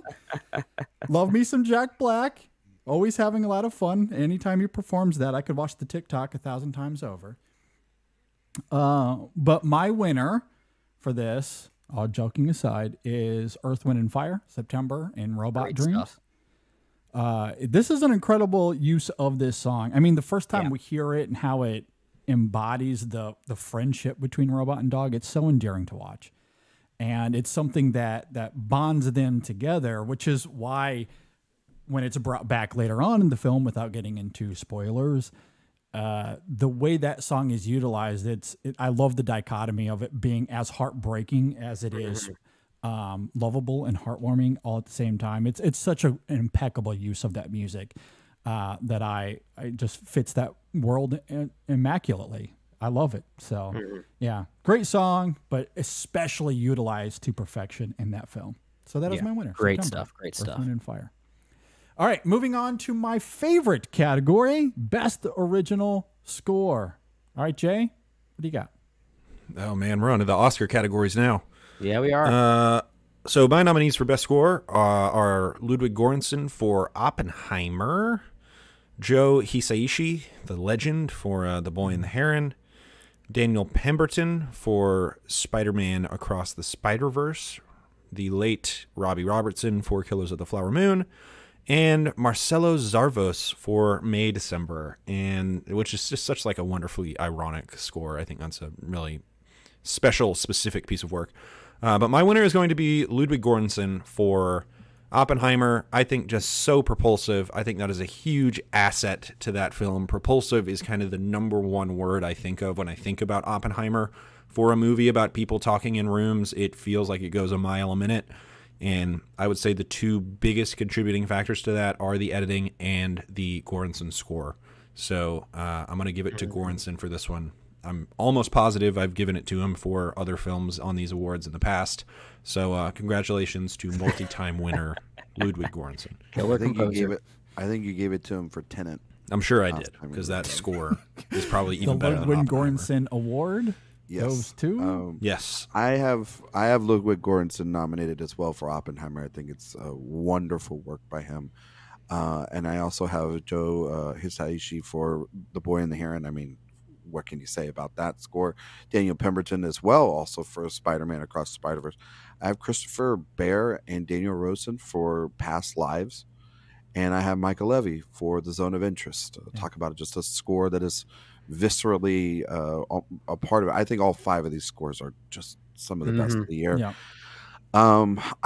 Jay, I was with you probably until the last week on Göransson, and I do think it's going to probably be the one that ends up winning the Oscar. But for me, I couldn't stop thinking about Christopher Bear and Daniel Rosen's score in Past Lives, particularly in that third act, and just how every time I listen to that score and I think back to that scene that JD, you beautifully talked about, and the moments in that movie where it has just this beautiful elegance to it, that score is really carrying and championing a lot of those moments. And so, and it's a real damn shame that the shortlist did not include it. And so it does not have the opportunity to get nominated for an Oscar, because I think it's some of the best work, ranked up with all four of these other nominees that have the chance to get nominated. And so, yeah, I just think it's beautiful work. And I could have given it to all of them. I could have given it to Göransson, who's, I mean, that is like the most score, but it's also like so damn good. It's and the I've easy one to it, give it to. And and I love it so much. I have it on vinyl and I listen to it all the time. And Pemberton's score too. That is so much of that movie. Like Brendan, you were talking about the opening of like when Gwen's on the drums and everything, that and how that all builds up into then even the end. Oh, I love it all. And so, but Past Lives has my winner here. Yeah, good stuff. I think at the very least, we can say that Past Lives is maybe the most underappreciated score of the year, at least given the way that the award circuits are talking about some of the best music. Yeah, this is where I think we might be a little boring as far as offering some new opinions on what we think some of the best scored movies of the year are. My nominees are Christopher Bear and Daniel Rosen for Past Lives, Ludwig Göransson for Oppenheimer, Joe Hisaishi for The Boy and the Heron, Daniel Pemberton for Spider-Man Across the Spider-Verse. I'll add one little difference here, and I'm probably going to butcher the pronunciation of this late composer's name, but Ryuichi Sakamoto for Monster, who recently just passed away. So that'll be my last nominee here.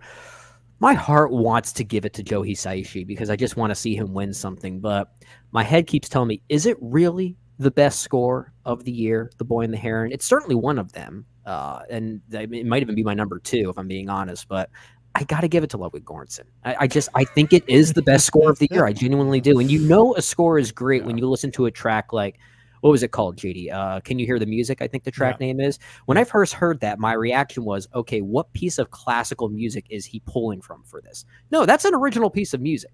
And a score is good when you mistaken it for pre-existing classical music from the classical era. So for that reason, I think what Ludwig Göransson is doing is just on a different level. So I'll leave it at that because I think we're going to be talking about not just him, but the film Oppenheimer in general as one of the technical achievements of the year. But I do think the score is wonderful. Yep. Okay. I hate to be redundant. I might have one little caveat in here, but my nominees are Ludwig Göransson for Oppenheimer, Joe Hisaishi for The Boy and the Heron, Daniel Pemberton for Spider-Man Across the Spider-Verse, Mika Levy for The Zone of Interest, and my last nominee here is Jerskin Fendrix for Poor Things. But yeah, this is Oppenheimer all the way. I don't know what else to add. The music is immaculate. I just love how it complements the bombacity of that film, the largeness of it, the scale of that film, the energy that Nolan is trying to capture there, and not just in terms of like the mechanics of them trying to figure out how to make this nuclear weapon, but the back and forth within the narrative, the fusion and the fission of it all. The music just complements that idea so impeccably. Every minute of that score is just impenetrable. It's a character. It's a character. It's absolutely remarkable stuff. So, I mean, I love all of these other 4 nominees I have here and the ones you guys mentioned as well. And I mean, this was a great year for scores. And it's just also one of those years where the best one stands above the rest easily for me as well. Yeah, great stuff there. Yeah. Okay, best animated movie. What do you guys got, Jay? Very good year for animation. I will preface this by saying I think there are 4 really, really good films, and then I've got a little bit of a drop-off with my 5. But as far as my pretty elite 4, I have The Boy and the Heron, I have Robot Dreams, I have Spider-Man Across the Spider-Verse, and Teenage Mutant Ninja Turtles Mutant Mayhem. For the sake of filling out a 5, I'll throw in Nimona, which I think is okay. Oh, I haven't seen that yet. Yeah, it's not bad. I just want it on the record just to stir the pot for no reason at all. Elemental stinks. And my winner is Spider-Man Across the Spider-Verse. This was actually probably the hardest final decision for me between Across the Spider-Verse and The Boy and the Heron. But when it kind of came down to it, as stupid as I feel not picking a Hayao Miyazaki movie for Best Animated Film, I just kind of had to put myself in my shoes when I was watching Across the Spider-Verse for the first time, and just how I thought to myself, I have never seen a movie structured as formally an animated film as formally experimental as this in a very, very long time. And I just remember watching that and the varying styles of animation for the varying sequences that are representing the various mental spaces of the characters in that film. And again, I talked about propulsiveness with Oppenheimer. Across the Spider-Verse certainly has many of those same traits. It was just a really captivating movie-going experience for me. So as much as I do love The Boy and the Heron, and gosh, I love The Boy and the Heron, I'm almost surprising myself. I'm going to give it to Spider-Man Across the Spider-Verse. It's probably your speed racer of the year, isn't it? Yeah, exactly. I those hold a similar kind of place in my heart. Yeah, for sure. Just how ambitious and audacious they are. Yeah. Okay. I only have 4 nominees in this category because I didn't think that there was a 5th one good enough to get that other spot, so I threw it out. And my 4 nominees are challenging the form, much like Spider-Man Across the Spider-Verse. I'm making up my own rules. JD says it's our awards. We do what we want with them, and hey, Yeah, we're not stopping you. Maybe I'll give a 6 spot to something else. Just kidding. Won't do that. No, that you can't do. No, I can't. No, you can omit, you can add. Math, subtraction, not addition. The Boy and the Heron, Robot Dreams, Spider-Man Across the Spider-Verse, and Teenage Teenage Mutant Ninja Turtles, Mutant Mayhem. See, it's a tongue twister. It is. I really liked all these movies. And I'll save my thoughts on The Boy and the Heron, my winner, because I will be talking. Spoiler alert: I will be talking about this as one of my favorite films of the year on the next episode. A truly transcendent piece of work from one of our greatest minds that has ever created cinema, in Hayao Miyazaki. So, Boy and the Heron. Yeah. All right. Let's keep the repetition going here. My nominees are The Boy and the Heron. Be pretty consistent. Yeah, it's all going to be about that 5th spot, right? The Boy and the Heron, Robot Dreams, Spider-Man Across the Spider-Verse, Teenage Mutant Ninja Turtles, Mutant Mayhem. I have those 4 nominees. I did like Suzume, the new film from Makoto Shinkai, at least for the most part. So I have it enough here to at least include it as my 5th nominee, even if it is the lesser of these 5 films for me. I am with you, Ryan. My winner is The Boy and the Heron, but not by much. You know, it's between that and Spider-Man Across the Spider-Verse for me, which I'm sure it'll be for a lot of people. I don't think that's a really controversial thing to say, but I think both of these movies are among the best movies of the year, and I'm sure we'll be talking about them quite a bit for not just the rest of this episode, but even more so as we get to our top 10s of the year in part 2. The Boy and the Heron especially, I'll have some thoughts on. I think it's a wonderful film, so I'll leave it at that. I think it's great, and I think it's one I'm going to like more as time goes on. Like, there's so much to find with it. Such a dense movie. It really is, and that's something I really appreciate about it. And I have to say this about Spider-Verse. I was like kind of mixed on the first one, but I think this new one is absolutely fantastic. So it had to take a really special film in order to overtake it, because otherwise it would have been my winner. Like, it's easy. Yeah, I feel like a freaking dum-dum over here, not picking a Miyazaki film for Best Animated, but I had to be true to myself. What a jerk. At the same time, it's, I mean, I almost thought about that too, because, and this is not a knock on Across the Spider-Verse, but that film is more immediately great, or at least you can recognize the greatness more immediately. Yeah. The Boy and the Heron, I recognize, like, I love that movie a lot, but I'm kind of almost giving it like a forecast of sorts that I think I'm going to like it even more as time goes on. Sort of like I've been thinking about it more. Yeah. Bump. That's exactly what it is. Yeah. That's one you can't watch immediately before doing an award show. Like, you need some time to wrestle with that one. No. As far as my nominees, I'm with you guys. The Boy and the Heron, Spider-Verse, Mutant Mayhem, Robot Dreams, and then Elemental is the Ferrari of animated movies. That movie is doing things that people are overlooking or dismissing or just completely not getting all together. I don't think know, you maybe broke all of the above.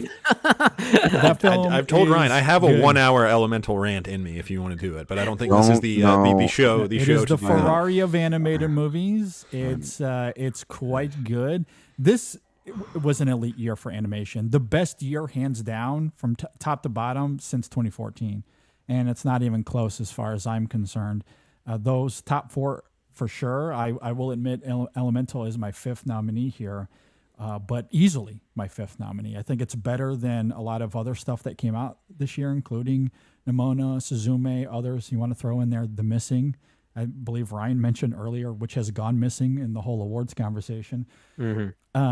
Elemental, easily. It's one of Pixar's better works in recent years, and it's not even close as far as I'm concerned. So, good stuff. But yeah, and I don't think you have to be too ashamed, Jay, because I will make this 2 for 2. My winner here is Spider-Verse. Split ballot.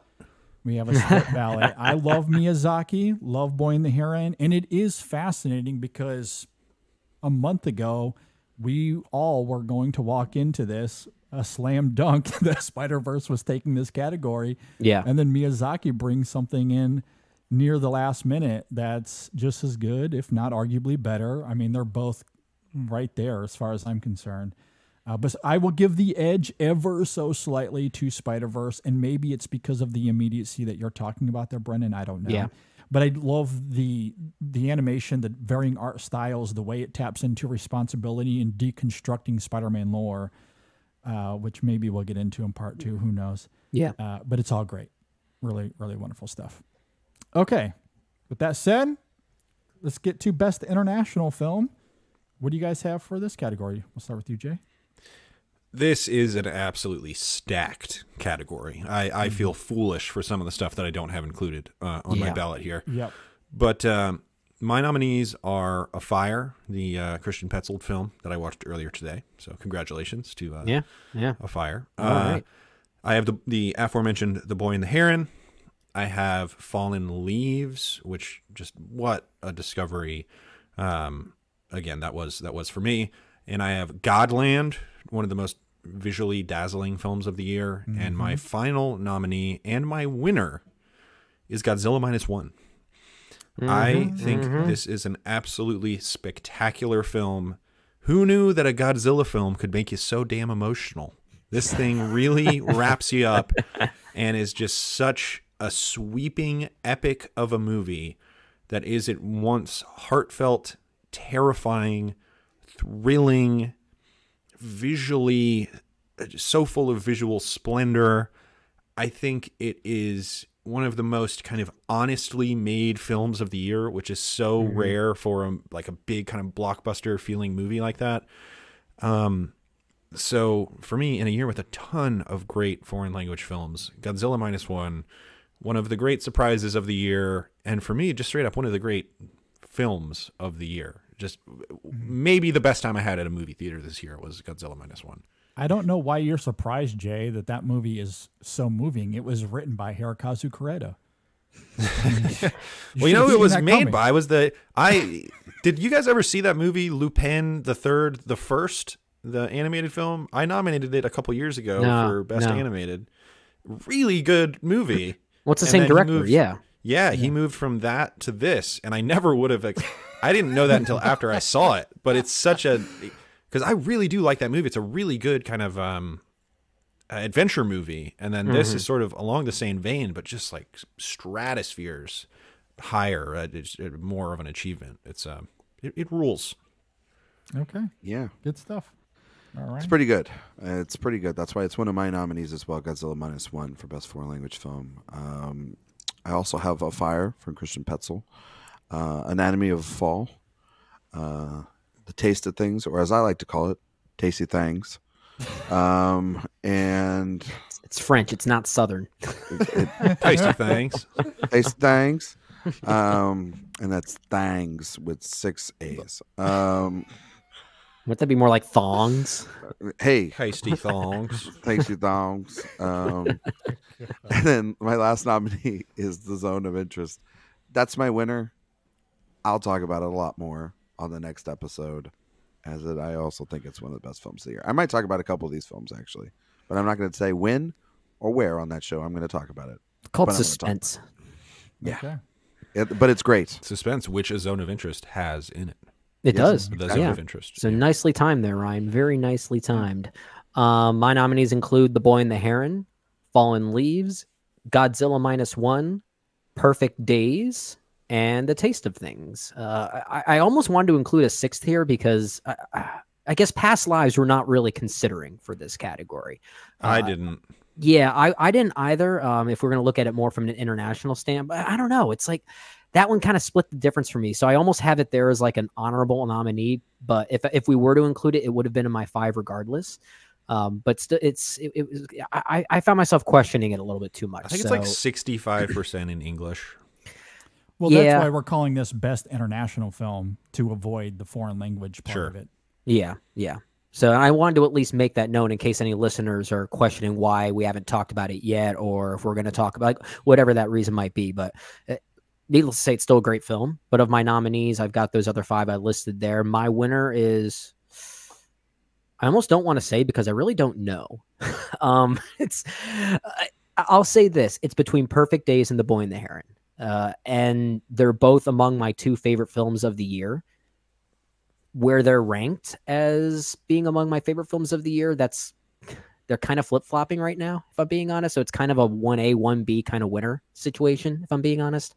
But I think they're both great. If I have to give the edge right now, I'll give it to Perfect Days. I just saw it, and that final scene is still lingering with me. And I'll leave it at that because I'll have more thoughts on that lead performance in just a bit.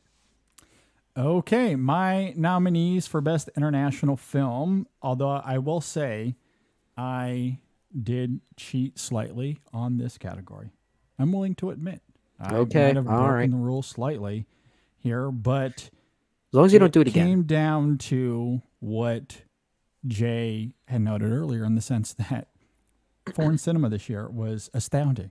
Yeah. And I wanted to take advantage of that as much as possible. So The Boy and the Heron, an international film, I did not include for this category since I nominated it and animated. Okay. So I'm not including it I He's here. a fan of agree. the That's what I Pattinson do. dub. So that's what I'm doing. Yeah. I am considering Past Lives in this category. It is an international film, at least half international. Half of the production was international. So that's enough for me. I'm considering Past Lives here, as well as The Zone of Interest, Anatomy of a Fall, Perfect Days, and The Taste of Things. Those are my 5 nominees. And my winner for this, we'll get to in part 2. But as you guys are talking about, several of these, if not all of them, in one way or another, will probably be talked about in part 2. Phenomenal year for international film. Absolutely. All right, let's talk about best documentary. I'm really curious to see where this goes.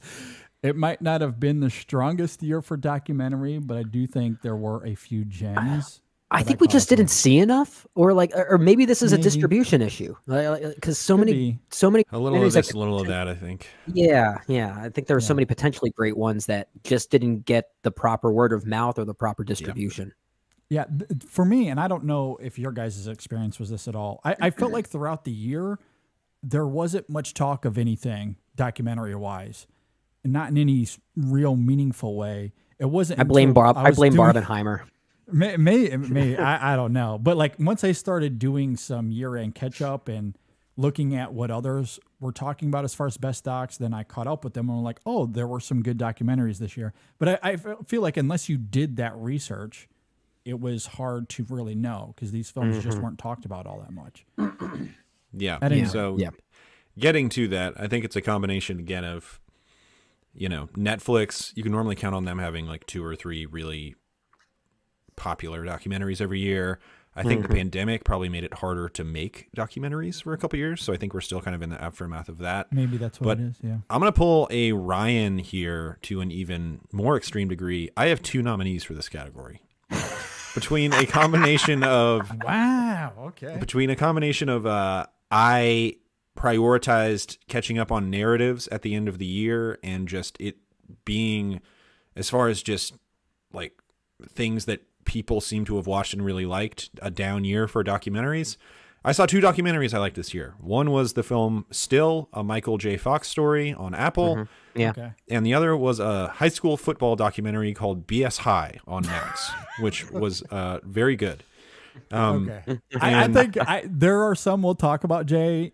I am very confident you'll like to see. I'm sure that is the If case. it's a Yeah, timing thing, I very much understand it though. Yeah. Yeah. Yeah. And I think that is what it is as much as anything. But I am going to go with Still, the Michael J. Fox documentary, as my winner here. Very touching, heartfelt film that isn't really... I talked about how it seems like every popular documentary these days is a celebrity portrait, but this is a celebrity portrait that's really not afraid of looking at kind of the sharper edges of its central figure. And I really appreciated that. And it just like... I don't know. Michael J. Fox's wife, just one of the saints on this planet. So shout out to her. Yeah. A really touching documentary for. I would not call myself a Michael J. Fox super fan by any stretch, but his story is very captivating, very emotional, and that's a movie that really makes you feel. So that's my winner. Still. Okay. Ryan? Yeah, I think that was like the only documentary that anyone really talked Yeah. about. That was about the only And yeah, kind it was of, like, yeah. because that one and American Symphony, I think, are the ones that have been talked about the most. And that was pretty late in the year. And that was Yeah. late. And And I feel like a lot of people movies talked that about I think American are- Symphony primarily because of the John Baptiste of it all. Just the timing of him Yes. as a figure, I think, really helped push that. Yeah, and I personally, I wasn't the biggest fan of either one of them, but I just thought that I didn't learn really much new about the subject matter, but I think still it's a fine film, and American Symphony was a missed opportunity. I only nominated 3 because I was also trying to catch up on a lot of foreign language films, and I just didn't get to them. There's some that I want to catch up on, especially off of the short list that was just announced by the Oscars. But Beyond Utopia, Four Daughters, and The Pigeon Tunnel. Those were the 3 that I did want to highlight. And I'm going with Beyond Utopia.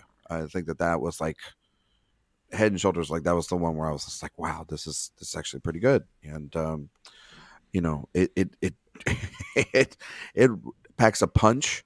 I think both it and Four Daughters packs a punch by the end too. But particularly this is just, you know, it feels just, I don't know how they got this footage for Beyond Utopia. I mean, like it feels like astonishing. Yeah, it's astonishing. I mean, like this isn't recreations. This isn't like some sort of like, this isn't a flea situation or whatnot. Like, and I like the balance in it. Yeah, I don't know. I don't know what you guys think, but like the balance of it, of showing that it's not just all about the successes of getting out. It's also there are repercussions of failures. That's the strength of it. To me, the documentary lies on that. Yeah, and then I think then as for the audience, that makes your kind of heart start pounding. That really gets you to buy in. And I think that it was a really beautiful film. And that's the one that I would give it to. I'm just gonna kind of go backwards here and spoil this. Beyond Utopia is the only documentary I've seen this year that I think is great. It's the only one I actually truly, really liked. Now, there are other ones I did really like. I did like still a Michael J. Fox movie for the most part. That's also a nominee for me. And I also did really like Four Daughters and 20 Days in Mariupol. I think those are all very good films as well. So those are my 4 nominees. But I've seen other documentaries such as American Symphony, such as The Deepest Breath, such as Kokomo City that honestly, I just didn't really care for. So I'm only going to include 4 nominees here, which include Beyond Utopia, 20 Days in Mariupol, Four Daughters, and Still. But Beyond Utopia, I think, is far and away the best one. I think it's a really great experience. It almost has like this procedural thriller kind of vibe to it. It kind of reminded me a bit of like a Paul Greengrass film, if that's any kind of like weird comparison I can make it to.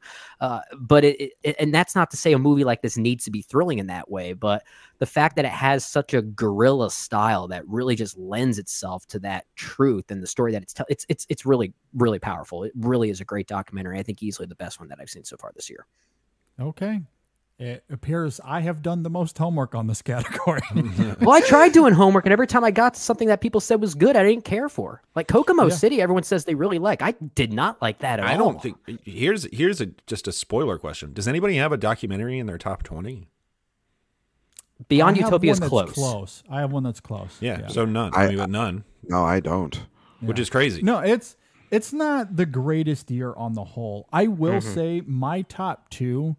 I struggled with similarly to Spider-Verse and The Boy and the Heron. I think the top 2 docs for me rose to the top quite easily. I'm on the other side of it than Brennan. I think Kokomo City is quite great. For me, that's one of the more interesting docs of the year because there's nothing conventional about how that's shot, framed, told.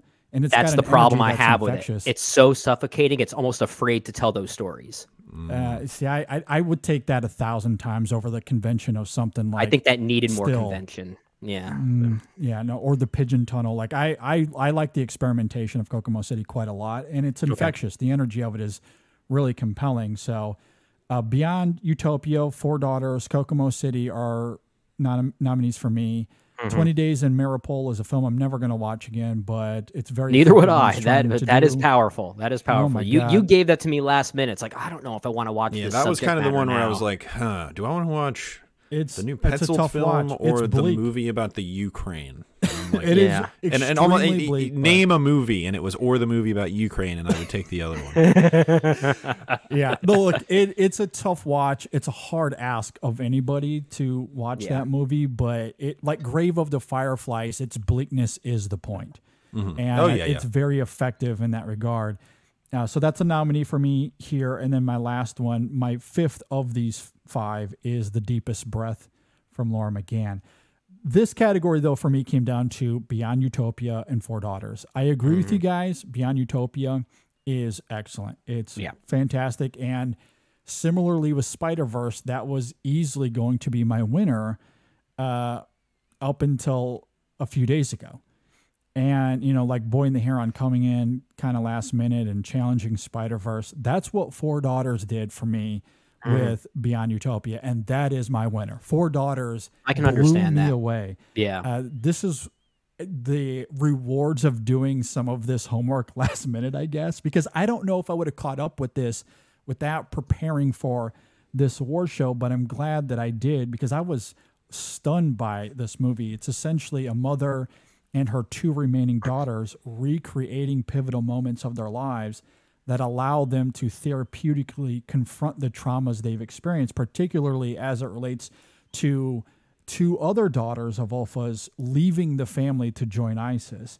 So you have these three individuals actively opening deep, deep wounds and allowing the artistic process to say something about who they are as a result of this tragedy. It is very Dick Johnson is dead. It is very much in that vein. Yeah. And similarly, it's an emotionally blistering watch as you see this family confront their traumas in a real way. It's not always emotionally overwhelming. Sometimes they're having fun reminiscing. There's a lot of laughing and jokes to be made. But when they actually start the scene, when action is told, I could not help but think of something about the prowess of Dick Johnson as dad. I think this is doing something very similar, but in its own unique way that taps into its specific culture. And it's phenomenal. Absolutely phenomenal. There's some politics to it as well that I think are embedded in a remarkable way. And the characters, I mean, without getting too much into it, but the people in front of the camera, sophisticated, complicated, relatable, human, all of the above. It's a remarkable movie. It's my number 2 of the documentaries that I listed for my nominees. And you mentioned Dick Johnson is Dead as a comparison. I was actually thinking a lot about Joshua Oppenheimer's The Act of Killing. Yeah, it's just that as well. That's another. Yeah, the way that it like it plays with form in a very psychological way. By putting these subjects back into those places in a very bold and challenging and kind of devastating way. So I found that really interesting as well. And I think that's where the pretentious side of me just kind of gave weight to this film, because like I love Beyond Utopia. Like you walk away from that film going, as Ryan noted, how did they get that footage? How like it's remarkable how it goes about its business. There's something about how Four Daughters uses art, like the artistic process, that just captivated me a little bit more. Like to me, it just went slightly deeper into its premise for me. But again, like that's nitpicky kind of stuff, because they're both great. They're both great, but that was the difference for me in the end. Very good film. Very good film. It ended up being a decent year overall for documentaries than I think its overall reputation seems to suggest. But again, unless you're doing the homework, you're not going to see or know about these movies. That's really the main problem. Yeah, that's fair. All right, best cinematography. Jay, what do you got? All right, one of my favorite categories here. My first nominee is going to be Matthias Erdely, cinematographer for The Iron Claw. I think he is kind of one of the unsung shooting geniuses working right now. If he kind of really pivoted and started working more in Hollywood, I think he would really make a name for himself. But his work with Durkin is spectacular. Eric Messerschmidt with The Killer. David Fincher is going to work you to the bone. And he worked Messerschmidt to the bone. And he continues to be probably the best shooter of digital cinematography working right now. I have Rodrigo Prieto for The Killers of the Flower Moon. Just a stunning film that has just the cheat code of incredible vistas, but also very purposeful camera movement and blocking and lighting and all that good stuff. I also have Maria van Haswolf for Godland, which again is very much working with a cheat code of on location in the middle of some of the most beautiful places you've ever seen on Earth. Sure.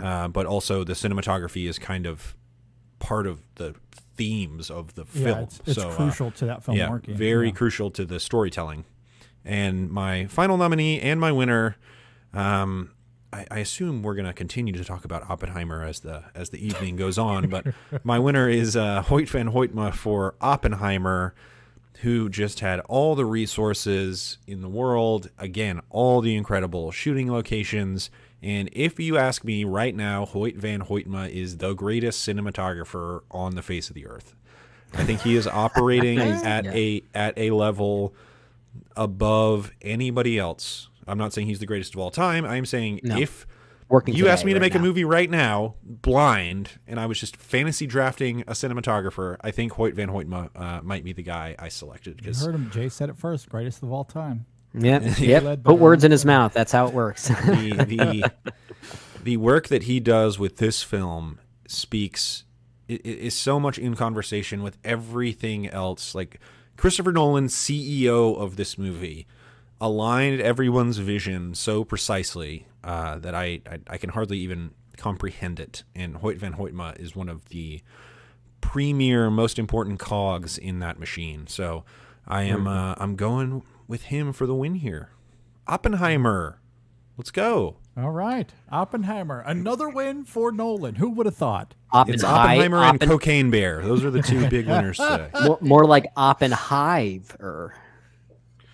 Yeah. So I have Hans from Of a Fire. I have Eric Messerschmidt for Ferrari, not for fair, not for The Killer. Though I was very close. I think his work in both films is astonishing.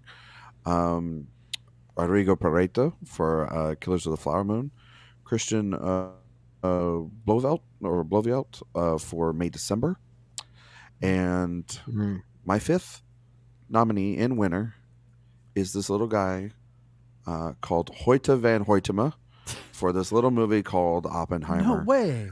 I can't believe it. I mean, what, this guy just like coming around here, and I don't do this a lot here at the InSession Film Awards, but we did a recount from last year, and I mistakenly should not have given All Quiet on the Western Front the cinematography award because Nope existed, and I've thought about Nope pretty much like every week ever since those awards. And I think Nope would be my number 2 or 3 movie of last year in hindsight. That movie is spectacular. It is, and I think that movie was just the springboard to then the work here. And I think over these last 2 films, I think that he is the undisputed champion of cinematography right now. If I had to say who is my favorite, if I had to say maybe if it was with not a big director, maybe it was just with somebody small, though he's working with like Christopher Nolan, Jordan Peele, who, I mean, like that's not bad company to work with. But at this point, I would get in my seat for his work over pretty much anybody else shooting stuff nowadays. And I just think what he's able to do here with Nolan with the IMAX camera and create this beautiful movie that has so much tension, and it's not even just the great vest, like the shots of Los Alamos or the claustrophobia too. It's all the claustrophobia in the third act in that small shack of an office that creates this fluorescently lit office. Yeah, and in congressional hearings and in backdoor, offices and stuff. So he's able to just sometimes, some people say, "Oh, it's the best," you know what I mean? And it's not usually the case. In this, I think it's a lot of cinematography, and he's using every trick of the trade to make an all-time epic film. But it's also limited cinematography as well, like the black and white sequences, especially from Strauss's perspective. Like there's a simplicity to them that really does work in conjunction with the bigness of the movie. Yes. And so it's showy in its showy, but it's tastefully showy. Yeah, like it could be low cinematography, but it knows when to play it to its limits. But then also to the filming of the practical elements of the things that are inside Oppenheimer's head. Yeah, before during his Oxford days. I mean, like that feels like a sci-fi movie. It does. Really, it feels. Those parts rock. It's incredible work movie. Yeah. It is very ethereal in that regard. It's very Malikian. We talked about that. Hoyt van Hoytma doing some good things there. He's a nominee for me alongside Rodrigo Prieto for Killers of the Flower Moon. I have a few different ones here as far as my other nominees. I've got Ruben Impens for The 8 Mountains. I've got Robert D. Yemen for Asteroid City. and Dariusz Wolski for Napoleon. Movies just don't look like that as much anymore. So I wanted to at least acknowledge that. Whether you like the film or not, the film at least looks good and looks big. Yeah, Hoyt van Hoytma. I want to shake your hand, dude. I just want to shake your hand. That's all. I want to shake your hand. You know a movie is doing something right when you sit there in the theater and think, how did like I didn't know you could actually do that with a camera. I didn't know you could do that. And I had that reaction at least 500 times watching Oppenheimer. So it's incredible work. I'll just leave it at that. I'm sure we'll talk about it more. I will say I had that same sensation several times in Killers of the Flower Moon as well. Those were the two for me. There are sequences in there for sure. It sounds like we might have a sweep, but the stuff that Prieto is doing as well is impressive. Yeah. My winner for best cinematography is Saltburn. I bet you didn't see that coming. What a twist. Okay, so love that overhead tub shot. My nominees for gravedigger. best cinematography: Rodrigo Prieto, Killers of the Flower Moon; Hoyt van Hoytma, Oppenheimer; Lucas Zal for The Zone of Interest; Maria van Hoswolf, one of my discoveries of the year, is a nominee for best cinematography as well. And Robert Yeoman for Asteroid City. Those are my 5 nominees. We'll have to make it 4 for 4, gentlemen. There it is. With There it Van is. We Hoytma. got it. We got it. Swoop I mean, it up. I don't know what else to add. You guys did articulated it, Joe. it beautifully. We call that a I mean, megaton. the whole film is shot exquisitely, but I Yeah. might nominate him and give him this win simply for that gymnasium speech sequence we talked about last week, which is the scene of the year for both Brennan and I. And that final sequence, that final shot even, and what it implicates is just remarkable stuff. I mean, the camera, it does so much heavy lifting in that film at times and does it immensely beautifully. Yeah. Yeah. I love it. So, and then there's the whole black and white of it all, as you talked about, Brennan. So, Yeah. good stuff. Oppenheimer. Man, what a movie. Turns out. What a movie. It does Last things. time that'll get talked about. It Yeah, does I bet. things. Yeah. Okay, let's get to best screenplay, best adapted screenplay specifically. And should we simply rehash the internet discourse about adapted? Oh my goodness, people have lost their minds over this. I don't know what that means. Good category as far as I'm concerned. I don't know if that's a hot take or not. Depends on who's listening. Jay, what do you have for best adapted screenplay? I'll stir the discourse pot immediately and say that Barbie is not nominated in either of my categories. And I will get to my adapted screenplay nominees. My first nominee, this is a freaking loaded category. There's some that I really wish I could have Both squeezed of in them here. for me. Yeah. Sofia Coppola for Priscilla, I think is a wonderful adaptation. Kelly Freeman Craig, who is on my list of don't even tell me what she's doing next. I'm going to see her next movie. Are You There, God? It's Me, Margaret. Christopher Nolan for Oppenheimer. Again, I want to talk about it more because I know it's not going to get talked about very much, but I'll move on. Eric Roth and Martin Scorsese for Killers of the Flower Moon. A wonderful piece of adaptation. Just as far as like what is adaptation, that's sort of an incredible example of just how to explore what adaptation can be. And finally, Takashi Yamakaze for Godzilla -1 kind of reinvented Godzilla in a way that I didn't really think was possible in 2023. But my winner is going to be Eric Roth and Martin Scorsese for Killers of the Flower Moon. Just really an incredibly humanist kind of exploration of these acts of violence, and then also the implication of talking about those acts of violence and trying to portray them in an entertaining way. Just a really reflective work that I think is going to age so well over time. We'll talk about kind of what this year represents to me and what particular movies mean and how I think history will look back on them. But I will just tease by saying I think history is going to look very fondly upon Killers of the Flower Moon. So that's my pick for adapted screenplay. Man, late Scorsese. Something about him. I love the legacy era of Scorsese. I really do. Started with Hugo. It started with Hugo. I'm with you, Brendan. Totally with you. All right, Ryan. I have that at my number 6. and it killed me. But this yeah, is a stacked category. I've got like 10 films here that I almost could I've have. got like 10 or 12. Yeah. And Jay knows this about me. I love it when you take a piece of work and you rework it to the bone to be something entirely different. And that's what I love about the Killers of the Flower Moon script. So I just want to say that real quick. My 5 nominees are Andrew Hay for All of Us Strangers. Okay. Kelly Freeman Craig for Are You There, God? It's Me, Margaret. Jay, I'm sorry to bring it up one more time. I promise I'll be quick. Christopher Nolan, Oppenheimer. I thought that was going to be the last time we talked about it. Yeah, I know. I can believe it. I do agree. Sofia Coppola for Priscilla. What a wonderful adaptation of that novel. And then Ava DuVernay for Origin. Okay. And my winner here is Andrew Hay for All the Strangers.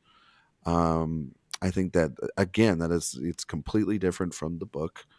It's original source material, and Hay sort of recontextualized it into this moving piece about, how one handles grief and how one moves on and how one tries to process all of it within this amount of time, and how new relationships are brought in and old relationships and everything. I mean, it kind of breaks your heart by the end, and I think it's such a beautifully written piece. And he is a director that just puts his heart out there for all of us to sort of absorb when we're watching his movies. And Hayes' film just kind of stunned me the first time I saw it at Telluride, and I think just over time and go back and watching scenes and talking about the film with everyone, it's just a beautiful, beautiful adaptation. And I hope that more and more people start seeing All the Strangers, they can appreciate not just that great acting that we'll probably talk about here later, but that incredible script that is carrying all of them and helping carrying them over to that beautiful finish line by the end of the film. So, yeah, I love the film, and I love the screenplay. Yeah, it almost became one of my 5s. And honestly, the 5 that I have here could probably change in a couple of hours, if I'm being honest. Yeah, I agree. This tight race here for Best Adapted Screenplay. The 5 nominees I have right now, some of them have been talked about. They include Eric Roth and Martin Scorsese for Killers of the Flower Moon. I also have Kelly Freeman Craig for Are You There, God? It's Me, Margaret. Christopher Nolan for Oppenheimer. And 2 others here that I'm surprised didn't get mentioned yet, at least in passing, but Troy Kennedy Martin for Ferrari and Andrew Kevin Walker for The Killer are the other 2 rounding out my 5 nominees. But again, number 7. I could have also talked about Andrew Haig for All the Strangers, or Greta Gerwig and Noah Baumbach for Barbie, Sofia Coppola for Priscilla, Court Jefferson for American Fiction, all really great scripts, and they could all circulate within these 5 in some way, shape, or form in a couple days or so. But those are my 5 nominees as they are. My winner, I'm actually going to give it to Kelly Freeman Craig for Are You There, God? It's Me, Margaret, simply because I think it is the most universal of all of these. You sort of talked about this earlier in this episode, Jay, how it's a movie that's not really made for any one of us specifically on this podcast, yet we can find something to thematically relate to about it. It's very open and inviting, regardless of it being from the mindset of a young girl. So we can't relate to that aspect of it directly, but it's educational in a way that it does still feel inviting for those of us who might not go through that specific experience. But without it feeling also like homework. Yeah. Well, yeah, it never feels like homework, but there is a universality to it in the way that it depicts the effects of religion on families. And a lot of that is also credit to Judy Blume and her source material. But the fact that that idea is portrayed here in a world and a time now that is so narrow-minded with regard to political and religious beliefs, I love that challenging notion. So I think the script writing there and the thematic intent is so universal, which is why I felt the urge to give Kelly Freeman Craig my award here. I think it's a really great script. All right. Good stuff. Good movie. As far as my 5 nominees, I will echo what you guys have already said. And Christopher Nolan, Oppenheimer, Eric Roth, Martin Scorsese, Killers of the Flower Moon, Andrew Haig, All of Us Strangers, Sofia Coppola, and her script for Priscilla. And my last one is Court Jefferson, American Fiction. I'm very high on that film, especially the writing of it. I think is really great. But my winner for this, I am wholeheartedly with you, Ryan. Andrew Haig, All of Us Strangers. is easily my winner here in Good script. a dense category. I love the writing to All of Us Strangers. It's ideas of grief and loss and reconnection. I love how it channels this idea of, this thought exercise, if you will, of reconnecting with those that we've lost and conjuring some sort of scenario where we could meet them, talk with them, and what would you say? How would that go? Like how that plays out here with Adam is so tender. It's raw. It's chock full of intimacy. I love what it says about love and loneliness, but also how the experiences in our childhood shape us into adulthood, especially when we go through tragedy, as we see Adam does in this film, and how Haig funnels that idea through the conversation that Adam has with his parents and also with Harry, the Paul Mescal character. It's emotionally gripping, yes, but the details in Haig's writing makes so many scenes in this film lived in and real. Even though we know there's some sort of artificiality to it all, it feels so relatable and deeply human. I love it. Some of the best writing I've seen in some time. Andrew Haig, All of Us Strangers, my winner. Good movie. A lot of great writing this year. We're gonna keep talking about it. We have another screenplay category to get to. Okay, so best original screenplay. Jay, what do you got? My nominees for Best Original Screenplay are Sammy Birch for May December. I have David Hemmingson for The Holdovers, just a wonderful throwback of a script. I have Nicole Holofcener for You Hurt My Feelings, which is basically like an empathetic version of like a Larry David script or something. It's like this very specific little thing that gets under somebody's skin but ends up so cynical, but I love destroying a marriage. I have Aki Kaurismäki for Fallen Leaves, just a really small, specific, tender, sad, funny everything of a script. And I have Paul Schrader for Master Gardener. What can I say? I love men writing in journals. But my winner is going to be Sammy Birch for May December. I think that script is just so compelling. I love provocation when it has a purpose, and May December is a very provocative work. It's a very funny work. It has ignited some of the worst discourse on film Twitter this year, which is generally the sign of a good script when you can trick somebody that's into a thinking great something point. about a movie. Great point. But that film to me is just so insightful and funny, daring, bold, and just has so many specific scenes that are so incredibly memorable, but even as a whole, it just has so much to say. So my winner is going to be May December, a great, great film with a great, great screenplay. Okay, great stuff. Sammy Birch. Sammy Birch. Great discovery this year. Absolutely. Exactly. A nominee for me in the discovery category. And I will start with Christian Petzold for A Fire. And I will then also nominate Wes Anderson for Asteroid City. Wes Anderson, I agree. JD had a wonderful year. My God, he's just becoming more and more confident. And that's weird to say. He's like 12 films in at this point. Sammy Birch for May December. Ira Sachs for Passages. Why are we not talking enough about Passages? It's such a fantastic film. Another film that I think goes really great with May December in terms of talking about morality within the characters, especially within a trio, and then Celine Song for Past Lives. Yeah, and I agree with my friend Jay Ledbetter. Sammy Birch delivered the screenplay of the year, and it was a screenplay that was on the blacklist, and first time screenplay too. Wasn't she a casting director for smaller films beforehand? She was a casting director for some films, including the Hunger Games series. And just an insane transition. And she got to write this film that woman of many talents is doing a juggling act of many things. I mean, it's talking about celebrity obsession, celebrity consumption of their consumption of essentially their subject matter.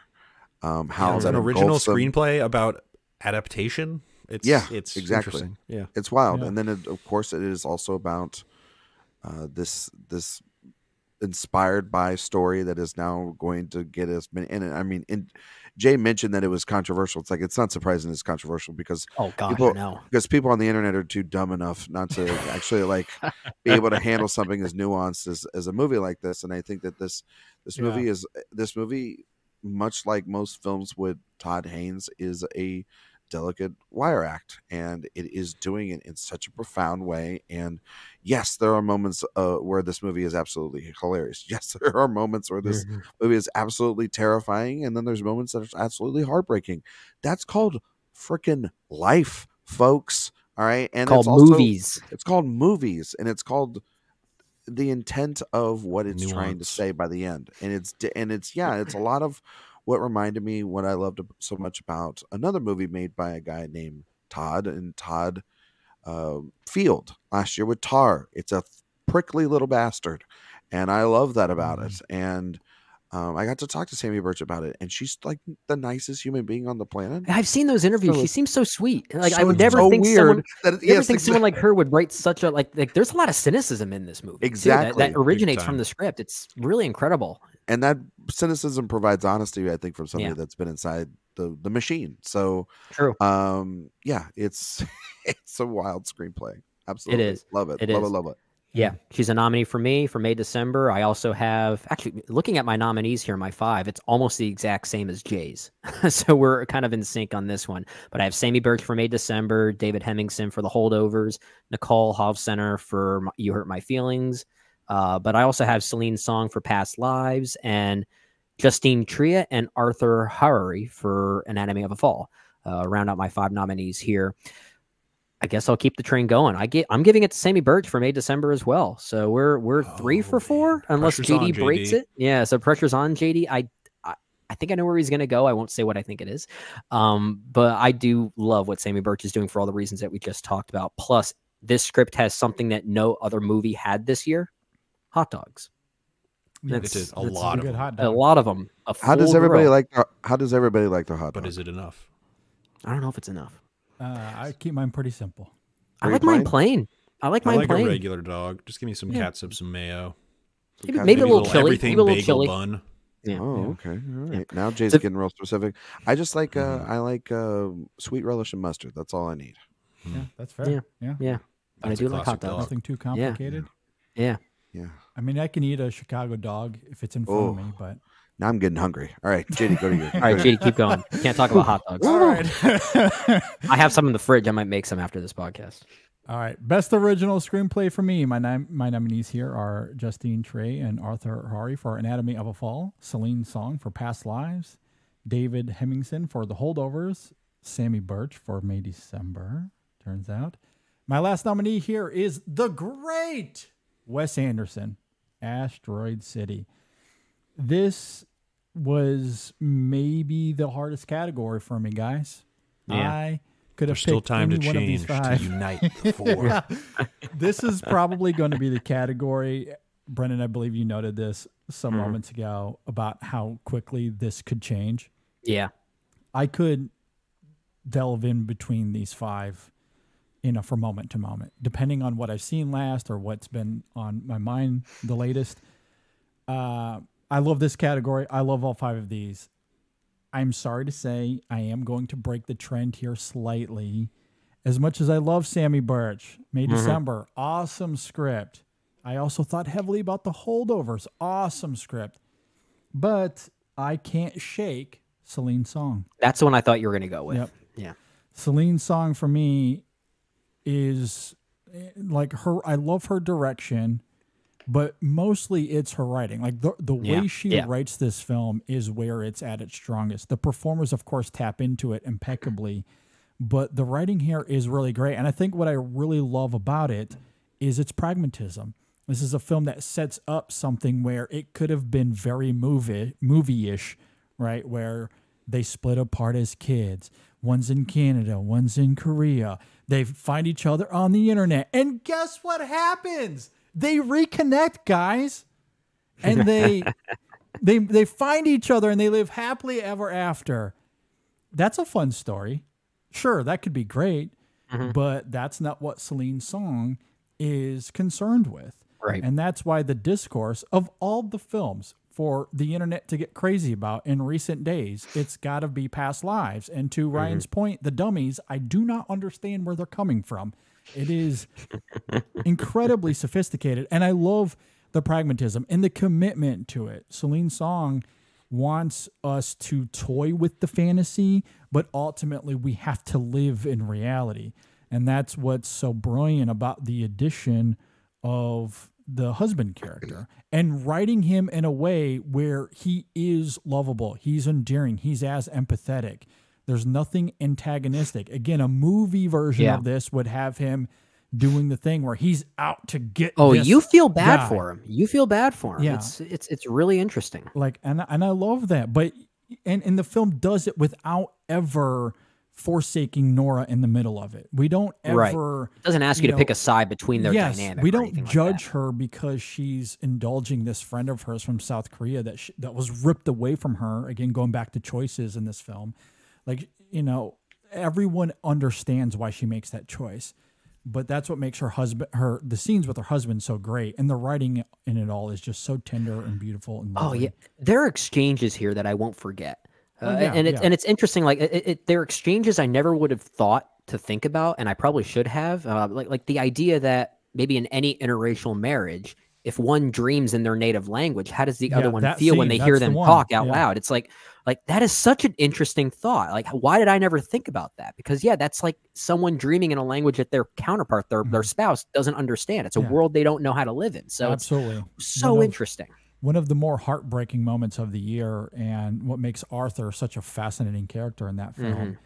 But they're all great. I mean, the bar scene, the writing of that is just impeccable. One of the best scenes of the year as well. The writing of this film, that is Celine Song's strength for sure. I, again, love her direction, but it's her writing that makes Past Lives what it is. And for me, it's one of the best films of the year. And as much as I love May December and all of its prickliness, as you guys talked about, prickly. I love that word for it. The layers of Past Lives. I love it. How many layers? 8,000? 8,000 layers of Indian? Layers. Yes, exactly. Well said. All right. Speaking of direction, though, let's get to it. Best director. Jay, what do you got? This is a category. And, I mean, before we just get into it, we just need to acknowledge how many all-time cinematic auteurs made movies in 2023. It is kind of astounding. Yeah. Like, my list here... Should we, before you get into it, Jay, what are the chances that we all have the same pick here? Pretty high, right? We think? That we all have the same winner? Winner. Yeah, not nominee necessarily. I think it's I think it's pretty decent. I think I pretty high? think we can pretty much bet money on it. The same winner. You need to adjust your damn ballots. Right? That's what I say. Also, and JD, going back to what you were just saying real quick, those people on the internet, I coined the phrase now. They're just ding dongs. I'm bringing that back. Ding dongs. And then Jabronis. Jabronis, ding dongs. Yeah. Just call them ding dongs. Jabronis ding dong. All right. I think I would say there's a better chance than not that we all have the same winner for director, but we'll see. But Elizabeth, thanks for Cocaine Bear. Got 4 nominations. But let me just throw this hypothetical out there. If prior to 2023 you were to say there's a Michael Mann movie this year, Jay's going to love it, and he's not going to have Michael Mann on his best director ballot, odds of that would be pretty low. But he's not on my ballot. He's probably my 6. But my nominees are, my first nominee here is going to be like number 1 on the Jay's guy list right now. Sean Durkin is like my guy. Of course. He is the Durkin Hive, as you call it. Yeah, and the Nest a couple years ago was my number 2 of the year, and now with the Iron Claw, he's only further solidified him as kind of like my must-see directors working right now. That movie to me is like so devastating. You're welcome. Next, there's a little guy by the name of David Fincher who made what many people are claiming to be a minor film in his filmography, The Killer, which I wholeheartedly disagree with. I think it is in many ways a turnkey to his inner self, like his most inner self. Fascinating film.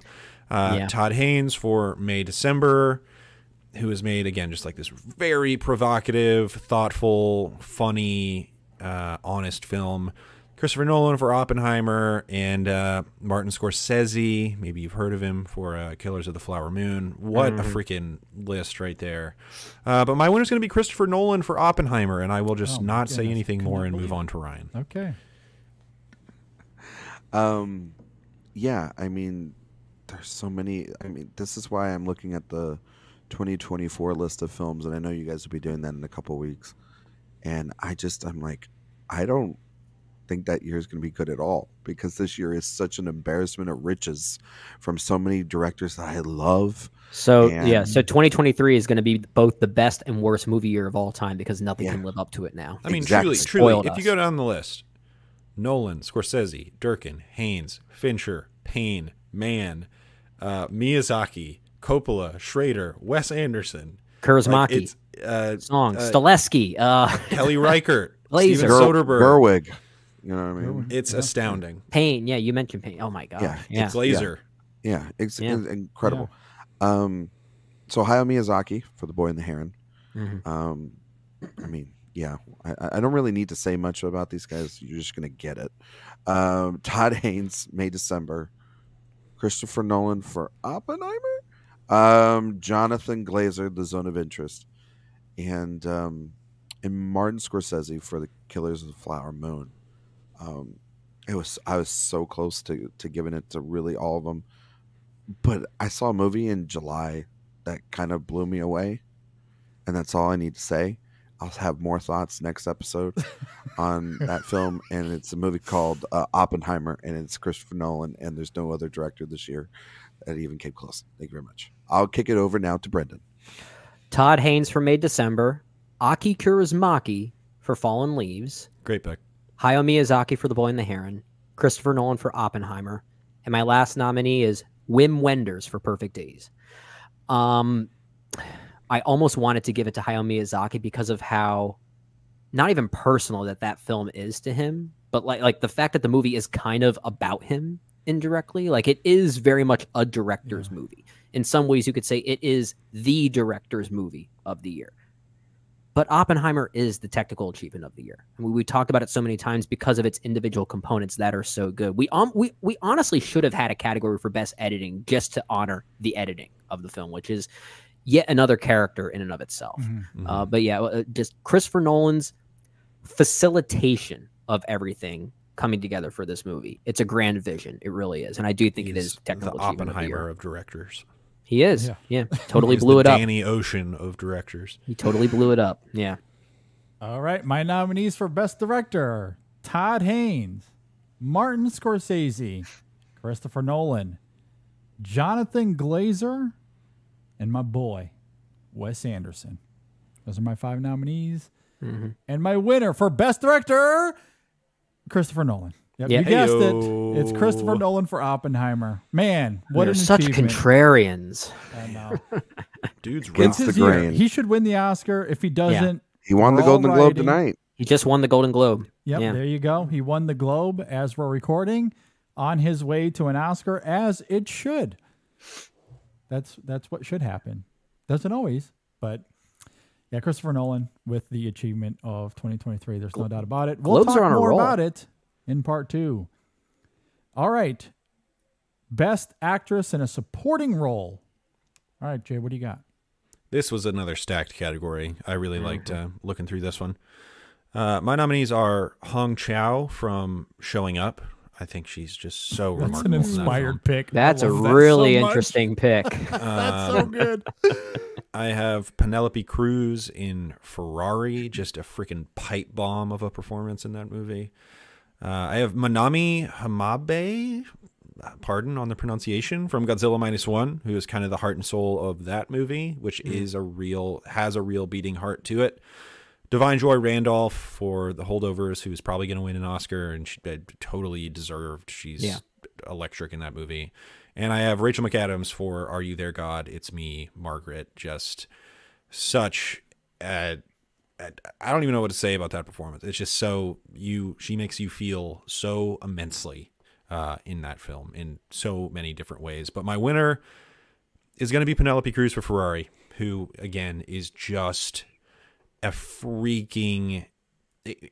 Because it's not a very loud performance most of the time. It is this very contained performance, but despite there the is clips so that much will go tension to everything that she is doing in that film. And she is really driving the drama of that movie. And while so many of her actions can feel selfish, the reality of kind of where those actions are coming from are actually like entirely understandable. And you can totally sympathize with her character over the course of that film. But just on a scene by scene basis, watching her perform the way that she will go from one emotion to another so dramatically, so effectively, so smoothly is captivating. And she is really she steals that movie from Adam Driver, in my opinion. And it doesn't take much to steal it from Shailene Woodley, but she steals it from her as well. That movie is owned by Penelope Cruz. I'm she's telling my you, winner. I know Brendan yelled at me for using this earlier, but I'm going to do it again. Shailene Woodley is objectively hilarious in Ferrari. It is unrelentingly funny.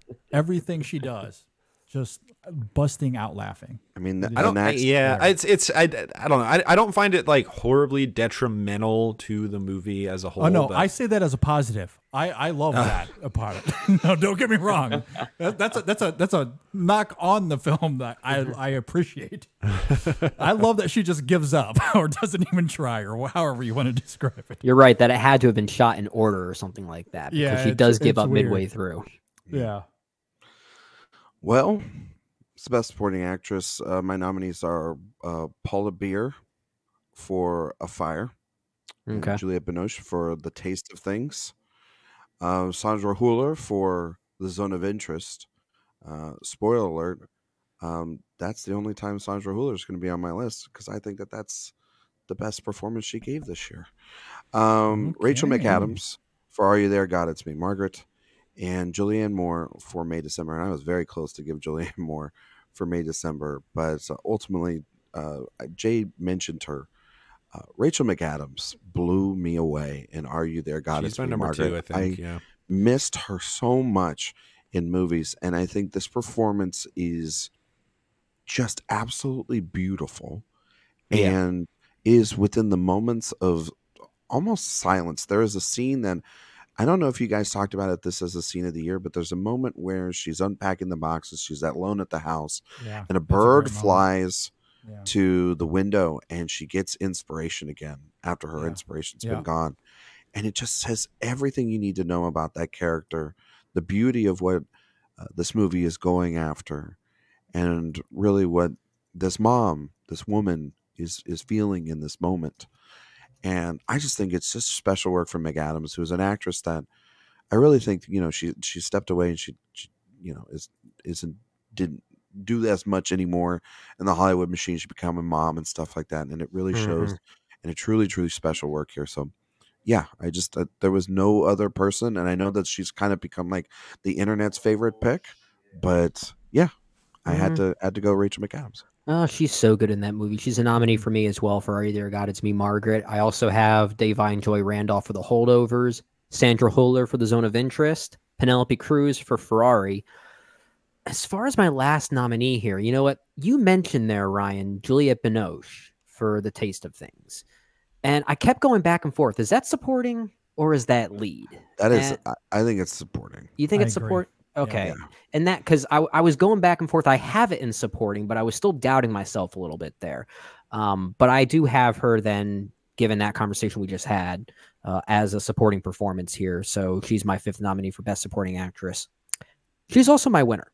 She's the reason why I really fell in love with that film, The Taste of Things. Tasty Things. Tasty Things or Tasty Thongs, as many Juliette Binoche star Tasty Things. Juliette Binoche. But it made me realize every time I see Juliette Binoche in any movie, and this is the same reaction I've had over the course of the past like 5 or 6 years, she might be my favorite actress. She blows me away every single time. And even like she knows how to balance like tender and loving with like dark cynicism in some of these other films, like Clouds of Sils Maria, for instance. Like she just has a range. And the way she taps into this tender quality, and the fact that she's kind of doing it in a meta way with The Taste of Things. The fact that her co-star is someone that she was married to in real life at one point, like that idea, wild. and the fact that they have to confront that. The French are so weird. They are very interesting, bold individuals. Yeah. I'll tell you what, they have a good appetite. They know how to cook good food. Hell yeah, but yeah, they just do. that simple idea between her and her co-star in that film, that it turns this movie into something else entirely about regret and forgiveness that probably wouldn't have been there otherwise. So I think her inclusion there and the fact that she's really willing to embrace that challenge and that emotion head on, I think is really quite stimulating. Juliette Binoche, I think, is wonderful in this movie. Yeah, great stuff. Do love Juliette Binoche in that film. She's a nominee for me as well. You guys talked about Rachel McAdams. Are You There, God? It's Me, Margaret. A nominee for me. Penelope Cruz, Ferrari, a nominee. Divine Joy Randolph from The Holdovers is my fourth nominee. And my fifth, I know this is a pretty great role on the page, but Danielle Brooks in The Color Purple, I think, is electric. She is good in that, really yeah. great in that film, and is my fifth nominee here. My winner for this, I am completely with you, Jay. Penelope Cruz in Ferrari is my winner for Best Supporting Actress. Yeah, she was probably my number go. 2, almost 1. So good. She is a force of nature in this film, and there are moments that stand out in that regard. You see the clips going around on social media, but I do agree, Jay, you make a great point that most of that performance is her channeling that forcefulness in this much more quiet, introspective way that unleashes itself in those more bombastic moments. But what I think about most in this film is the grave scene. I would have nominated her alone for that grave moment at the beginning of this film. Oh, sure. And I love the close-up. Michael Mann, God love him. That is an immaculately shot moment, and I just love the stillness of it, love the performance there, or the moment of her walking down the hall with the gun in her hand, or I think about her reaction to that piece of information at the bank, even when she approaches the house, the way she confronts Enzo there. Like she does it in this really incredible, certainly electrifying, robust way, but it's coming from this more quiet, introspective manner that I love. But even in the outburst that she has in that big fight between her and Enzo, I love how impassioned it is. I love the almost myopic nature of it, and you feel for her because she did give Enzo a son. Everything was taken from her. Enzo might have found a way around, keeping his legacy alive, but what is she going to do? Like it's She's something living with that a she ghost. has to wrestle with, and the way she kind of goes about, trying to break through those barriers, I think is just absolutely incredible to watch. It is an engrossing performance from beginning to end. It's a very funny performance too. And funny at times, for sure. Yeah. Yeah. But yeah, I just love it. And that was one of the best surprise performances of the year as well. I mean, I didn't going into it, I knew she was in it. I wasn't sure what kind of role she was going to play, let alone for it to have the prowess that she gave to it. I mean, just a stunner of a performance. Yeah. Yeah. All right. Penelope Cruz, she's in the never bad club. Yeah, of course. She's just always great. Yeah. All right, best actor in a supporting role. Jay, what do you got?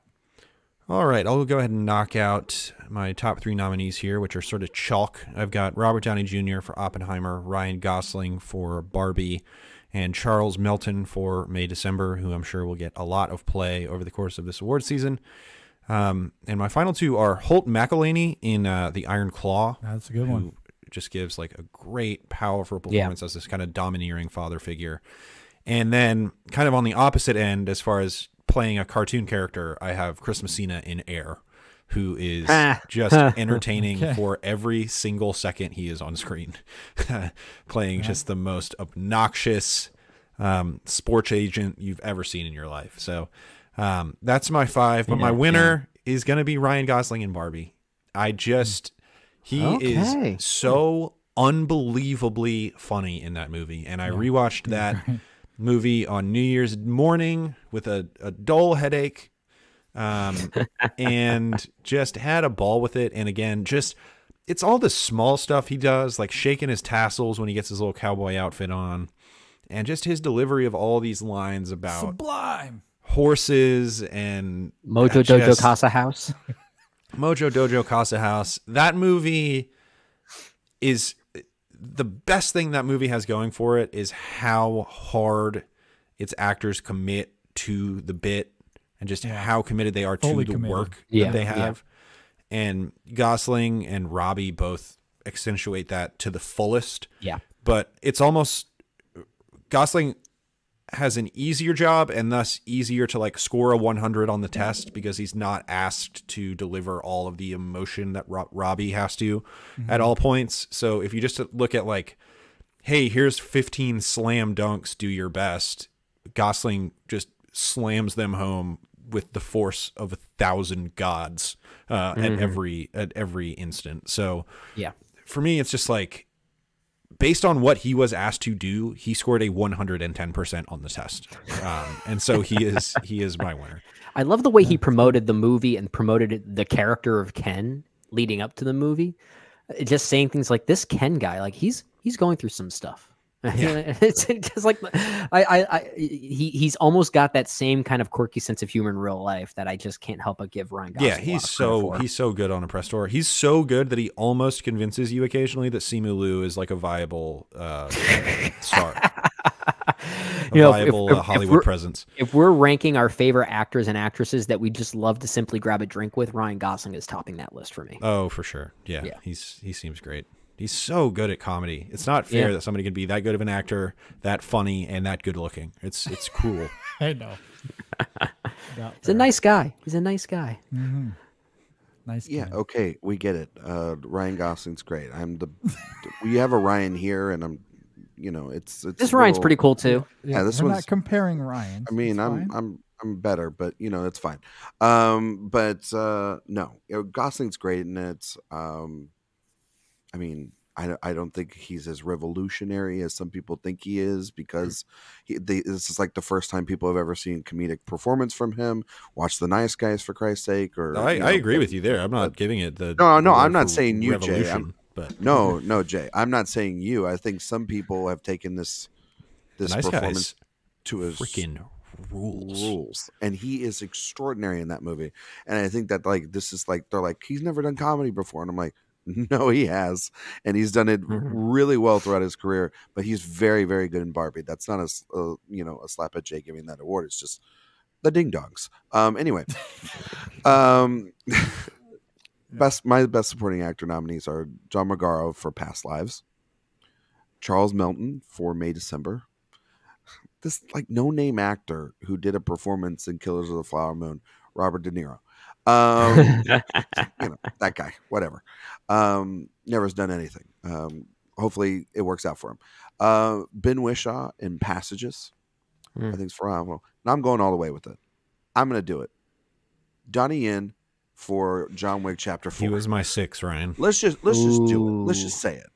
He's was so a good in that phenomenal performance. That is a good one. And elevated that Chapter 4 to a whole nother level. And it's because of him going toe to toe with Keanu and everything. Absolutely having a ball. I usually always throw a curveball in there for you guys, just a performance that I absolutely love. And that is maybe off the beaten path, and that was definitely it. But my winner here is Charles Melton for May December. And it has been ever since I've seen it. Mm-hmm. I've gone on the record. My quote is all over town. And I'm currently recording this. Even I can't backtrack from saying it. I think Charles Melton delivered not just the best supporting actor performance. I think he delivered the best performance of the year by any other actor. I remember you saying that. Yeah. And I think that he is absolutely phenomenal in it. I have a lot to say about May December, but if you want an exercise, if you want to take the comedy out of it and everything, just watch that film through Joe's eyes and only take notes and study it through what Charles Melton is doing. It is absolutely horrifying. heartbreaking, and brilliant work by Charles Melton. And it's all in that physical performance. It's all sheltered in and everything. And as he's sort of blossoming out of it because of Elizabeth's arrival and with his wife and everything as well, by Gracie's sort of unbalance in there, he's blossoming. And we then again see this vulnerable man-child have to confront his past. And what Melton does there is absolutely astonishing. I've not quite seen a performance like this in a long time. And yeah, it breaks my heart every time I watch it. And there's nobody else could have got this award for me. He's a nominee for me for those exact reasons as well. I also have Jamie Bell for All of Us Strangers, Milo Mikado Granier for Anatomy of a Fall. I'll echo Jay with one of his nominees, Holt McCallany for The Iron Claw, and Dominic Sessa for The Holdovers is my fifth nominee here. I'll just simply echo Ryan. I will agree. I do think Charles Melton is the best performance in the supporting actor category as well. And you make a great point, Ryan, that there's something very physical about his performance that's not physical in the traditional sense, but like without him ever even speaking, you can get a sense of insecurity in him. It's like it's the way he hunches his shoulders, has certain gestures, moves a certain way. The fact that his posture is even kind of off, like there are little ticks about his performance that really showcase that man-childness, if you want to call it that, that insecurity and everything. And I think for those reasons, just given how complex the character is on the page, I think Milton arguably had the most difficult task of anyone here. And he's really up to the challenge for sure, really needing to navigate and kind of formulate one of the most complex characters of the year as well. Because there's so much that had to be defined in performance in order to really articulate those things. And he's certainly up to the challenge for sure. I think it really is great work. So, yep, I'll agree with Ryan on this one. I think it is and my going favorite up against Julianne Moore and Natalie Portman. Good grief. Absolutely. Yeah, absolutely. Yeah. Goes toe-to-toe with two of the best. Yeah. Absolutely delivers. I love Melton as well. He's a nominee for me. I also have Ryan Gosling for Barbie. I'm completely with you, Jay. Love his performance there. I have Ben Whishaw for Passages, Milo Mikado Granier for Anatomy of a Fall, and my last nominee is Jamie Bell for All of Us Strangers. And look, I love Charles Melton. He is great. But there is no performance that knocked me down than what Jamie Bell does in All of Us Strangers. Incredibly moving performance. Have been my number 2 in this category. I absolutely love what he does here. I talked earlier about Andrew Higgs' writing, and the writing is stellar for all the reasons I noted earlier. You think of a line, as we've seen countless times on social media, "I'm sorry I never came into your room when you were crying." Yeah. In context of that conversation, it is emotionally blistering, but the line haunts me not because of just what's there on the page. It is powerful because of how Jamie Bell delivers it in his performance, the way he articulates it. It's the quivering in his voice, the genuine sense of sadness he exhibits is profoundly moving in a moment like that. Or even right before we get to that line, what I also love about the performance, because there's the line from Adam where he says, you know, I had good memories of you as well. And when he says that, there's a shot to Jamie Bell, and he struggles to receive that kindness from Adam. He looks away, like he has to put his head in his hands. Like it's those little gestures throughout this film that I love as well. Or when Adam notes, you know, I always thought of you with the Christmas tree. You always love putting up the Christmas tree, and you get this interesting little smile from Jamie Bell in the moment as well. Like what he does in terms of tapping into the power of that moment. Again, what's there on the page is excellent, but that performance takes the words and transcends it to a completely new stratosphere. It is an unbelievable moment. I love Andrew Scott as well. He's great in this film. But Jamie Bell and how he responds to Adam in those moments absolutely took my breath away. I think of the moment later on around the Christmas scene and what he's doing there. And there's, of course, the cafe moment that you get at the end as well. And you just see that emotion well up in this incredibly authentic and genuine way for a character in that situation, knowing what he was going to have to ask Adam, let alone the closure of it, but that question he has to ask. And again, the way he delivers it is just mesmerizing to me. Absolutely knocked me down. Love that performance. I don't know if it's the best performance of the year, but it is unquestionably my favorite performance of 2023. Is Jamie your voice Bell, breaking a little bit there?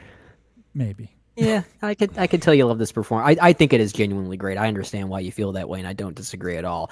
In fact, like I know Andrew Scott is getting a lot of the love from a awards standpoint when it comes to this film, and I do think it's sad that Jamie Bell is getting sort of forgotten. He does give my favorite performance in the film. All four of them should get attention. They're all great. All four of those performances in All of Us Strangers are immaculate. Yeah, Yes. they're all very good.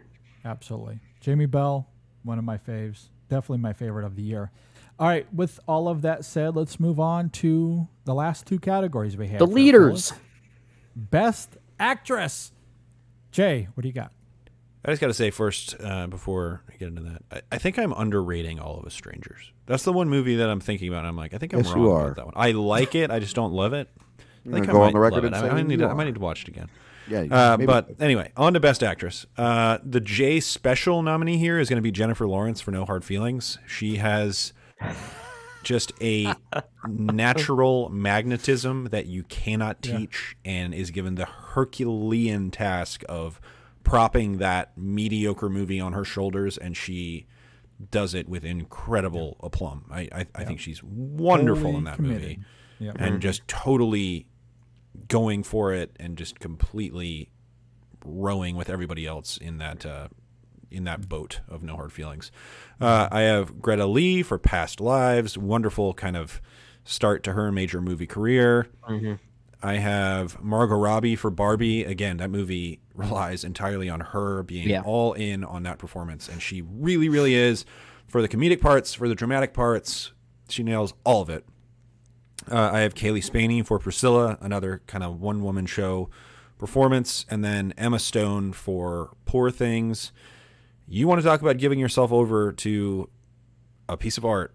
Emma Stone completely transforms, becomes someone else, just a bold, brazen, brash performance where she has no inhibitions whatsoever, and she is wonderful in that film. But my winner is going to be among those mega superstar names. I'm going to give it to Kaylee Spaney for Priscilla. Okay. She is remarkable in that film, and again, she is tasked with capturing all of the insecurities and the joy and the doubt and the love that comes with youth from adolescence into young adulthood, and she just does all of it so well. It's such a hard task, and this is a smaller film where she is asked to do most of everything, and fortunately she has a wonderful script and a wonderful director to work with, but her ability to just kind of capture the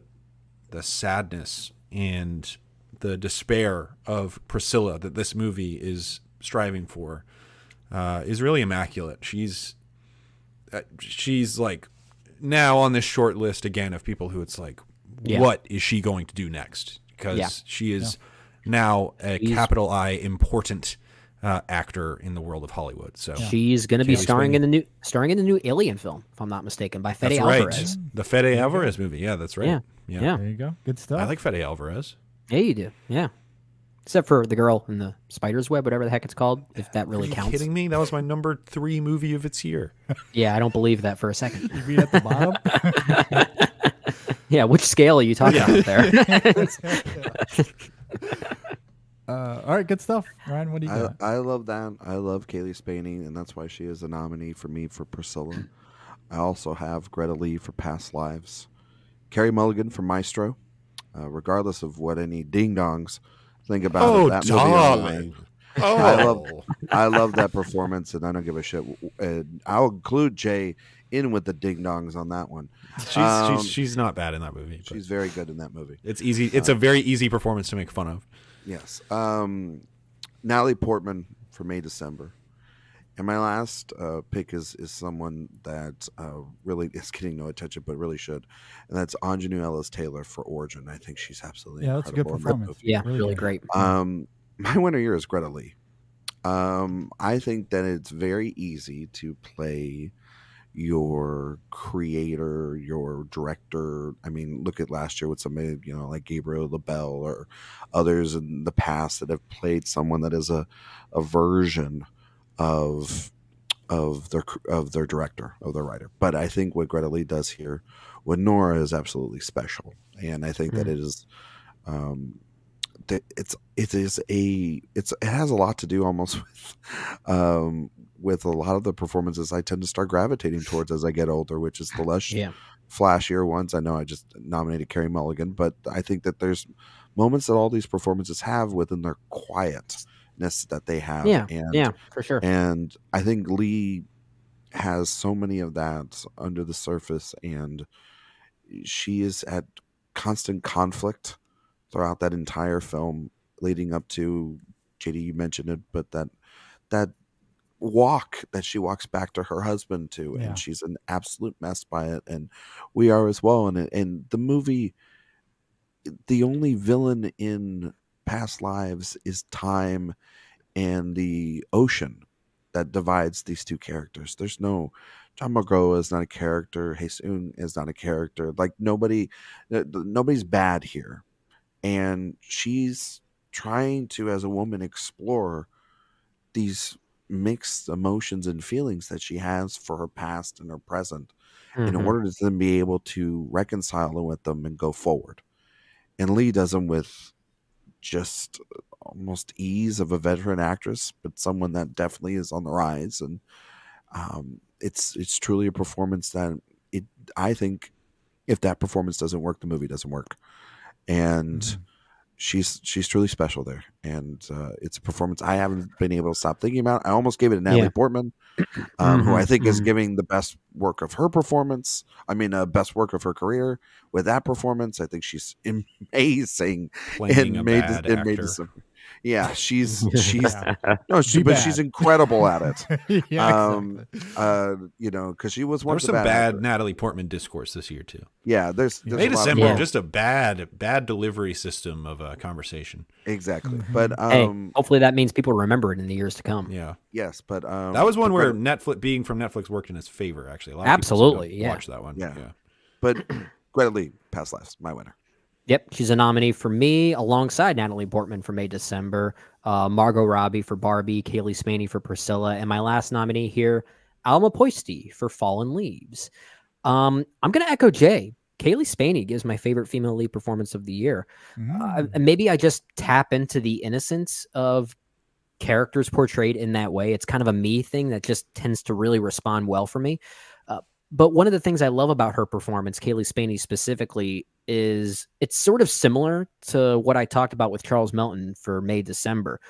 Because Sofia Coppola's script, as much as I love it for that film, there is a simplicity to it. It does establish a lot of its groundwork very early, whether it be thematically or narratively. By the 10-minute mark, you kind of know exactly where this story is going to go.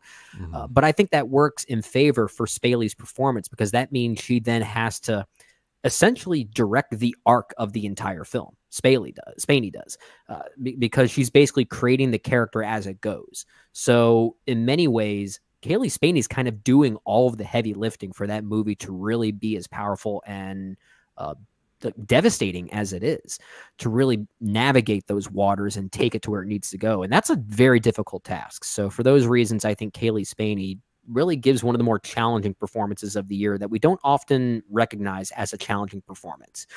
But I do think it really is quite great. I can't wait to see what she does next. I think it's wonderful work. Yeah, she's really, really great in that film. A nominee for me as well. My other 4 nominees, Sandra Huller, Anatomy of a Fall, Greta Lee for Past Lives, Natalie Portman for May December, and Emma Stone for Poor Things. Before you get to your winner, JD, I just want to acknowledge something. Did no one have Lily Gladstone for Killers of the Flower Moon? Was my number 6 here. I went She back exists and in forth this between her. weird middle ground of lead and supporting for me, where I just couldn't. I couldn't decide. Like I know in this case she's being campaigned for lead, and that's what's being recognized. But I tend to go back and forth on what I think it is. Here's the thing. I think Lily Gladstone gives a wonderful performance. She will have a gold statue in 2 months, 3 months, But Ryan, she's gonna be so pissed when she hears this episode. I know. She'll be fine. She'll be fine. I talked to her last night. But literally, I did. Not to brag. But I am. But I did, and I can. And she's gonna have an Oscar. And I wanted to highlight some other performances from a truly stacked year for Best Actress. Sure. And a lot of those performances are just like Kaylee Spaney and Nanjanu Ellis, and maybe even Greta Lee and Natalie Portman. All 4 of those actresses are not in the Oscar conversation nearly as loud as someone like Lily Gladstone. And I know that's not the biggest thing in the world, but she's going to be fine. She's Lily Gladstone, for Christ's sake. She's in a Martin Scorsese movie. It is a stacked year. Yeah, I'm glad you brought it up, though, because I did still heavily think about her for this category. I will say, if we did decide, hey, let's put her in supporting, I probably would have made room for her in supporting. Yeah. But given that she's campaigning as lead and maintaining the spirit of that, I struggled with her and where she fit in here. Ultimately, she came in at 6th for me. But I'm glad it's brought up because I do love her. I love the performance, and I'm still rooting like crazy for her to win the Oscar. I'll be thrilled for her to win. Yeah. But yeah, just it was a struggle, but still love her in that film. I mean, all these other nominees that we're talking about, if they were nominated in any other year, they could be potential front runners. Yeah. So with all of that laid out, as far as my 5 nominees go, my winner here, and I know we haven't talked about this film a whole lot tonight. I still do really love it, but man, I'm enthralled by Emma Stone in Poor Things. I absolutely adore what she's doing. It's one of her most inspired performances. I love the complexity of it, extremely diverting, wonderfully aberrant. And I love the evolution of it.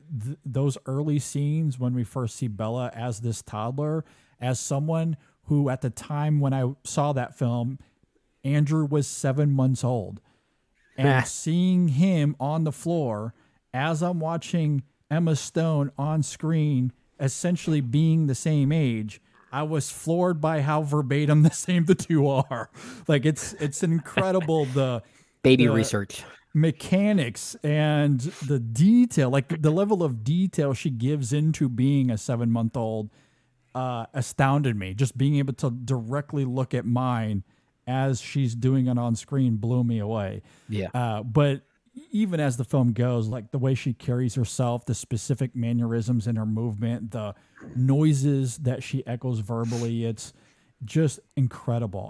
I love how surreal the performance is, and how it morphs given the film's ideas of sexual liberation and discovery and this self-assured empowerment that we see in the character, and how Emma Stone taps into that in this incredibly brazen way. I just love. It's one of her very best, if not her best performances. And you say what you will about the film, but that performance, I think, is just unquestioned. Bold. It's very bold and daring. Absolutely, yeah, I have wonderful. to give it. Yeah, that movie. What that movie does well, it does incredibly well, including probably first and foremost her performance. Yeah. That's the thing that really works for me as well as her performance. Yeah, incredible, good stuff. Emma Stone is my winner for Best Actress. All right, last category, gentlemen. All we right, get to part 2. Here we go for Best Actor. Jay, what do you got? My nominees for Best Actor are Zac Efron in The Iron Claw. Dude, first of all, just looks, he's built like a Ford F-350 in that movie. Unbelievable. I challenge him to an arm wrestle. Who kind of knew he had it in him? I'm not sure I knew he had that. I have some of that stock. I've had it for a long time. Yeah, I mean, I'll tell you what I loved him in was The Beach Bum. I love Wishbone. Oh, yeah. But callback. But he'd never really been given the chance to give a performance kind of that raw and real. And I love that somebody gave it to him. Yep. The J special in this category is going to be Jamie Foxx in The Burial. The only performer who had more raw presence in a movie this year was Godzilla. So Jamie Foxx, both about as fiery, that's for sure. Unbelievably electric, just absolute force of nature in that movie. Next, I've got Paul Giamatti for The Holdovers. That one's been talked about to death. Just unbelievably good performance there. Cillian Murphy for Oppenheimer. We've brought up Oppenheimer a few times. And then my final nominee here is going to be Andrew Scott for All of Us Strangers. I think Andrew Scott is kind of like a super mega ultra talent. And he's amazing in that film. Again, I need to watch it again. I think I like that movie more than I think I have said I have. So, but he undeniably is magnetic and so heartbreaking in that movie. So, but my winner, and this is just like, it's kind of up there with like Daniel Day-Lewis in There Will Be Blood. I think it's Cillian Murphy. It's like, this is the definitive performance of the year for me. He captures the best of what, in my opinion, the definitive film of the year is trying to communicate. And he is just such a vessel for Christopher Nolan in communicating this, grand Promethean story. And Cillian Murphy oscillates between like so internalized, and then he does have this kind of innate charm to him that exudes through kind of the awkwardness that Oppenheimer has in the film. It's like this wonderful balancing act that he's able to do.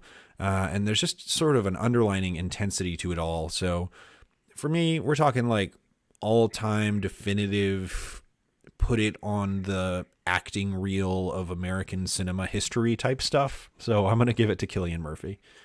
That's high praise right there. Yeah. All right. Well, just wait a minute. How about that? Now I'm my nervous. nominees are Christian Friedel for The Zone of Interest. No one is talking about that performance, which is it's a good damn one. shame. Yeah. Michael Fassbender for The Killer. Cillian Murphy for Oppenheimer. Franz Rosagowski for Passages, which is a fantastic performance. And Andrew Scott for All of Us Strangers. And Andrew Scott was, I was very, very, very, very close to give this to Andrew Scott, who I think is one of the giant reasons why that movie works. And he's so great. And it's lovely to see him get a moment in the sun to shine in a lead performance like this. But Jay is absolutely right. And I'm going to take what Jay says and I'm going to take it a step further. Oh, man. I thought I went pretty far. So when you think of all-time great performances in biopics, I think of like Peter O'Toole, Lawrence of Arabia. I think of F. Murray Abraham in Amadeus. I think of Denzel Washington in Malcolm X. These movies that, for me, are directorial achievements, but also are completely all within this singular performance by an individual. And if this thing falls off the rails, it is not because of the other parts. It's because of that performance alone. And everything about that movie that you like hinders about that performance. And I think that Cillian Murphy has been an absolutely great actor throughout his entire career, about 25, 30 years on the screen. Red Eye, baby.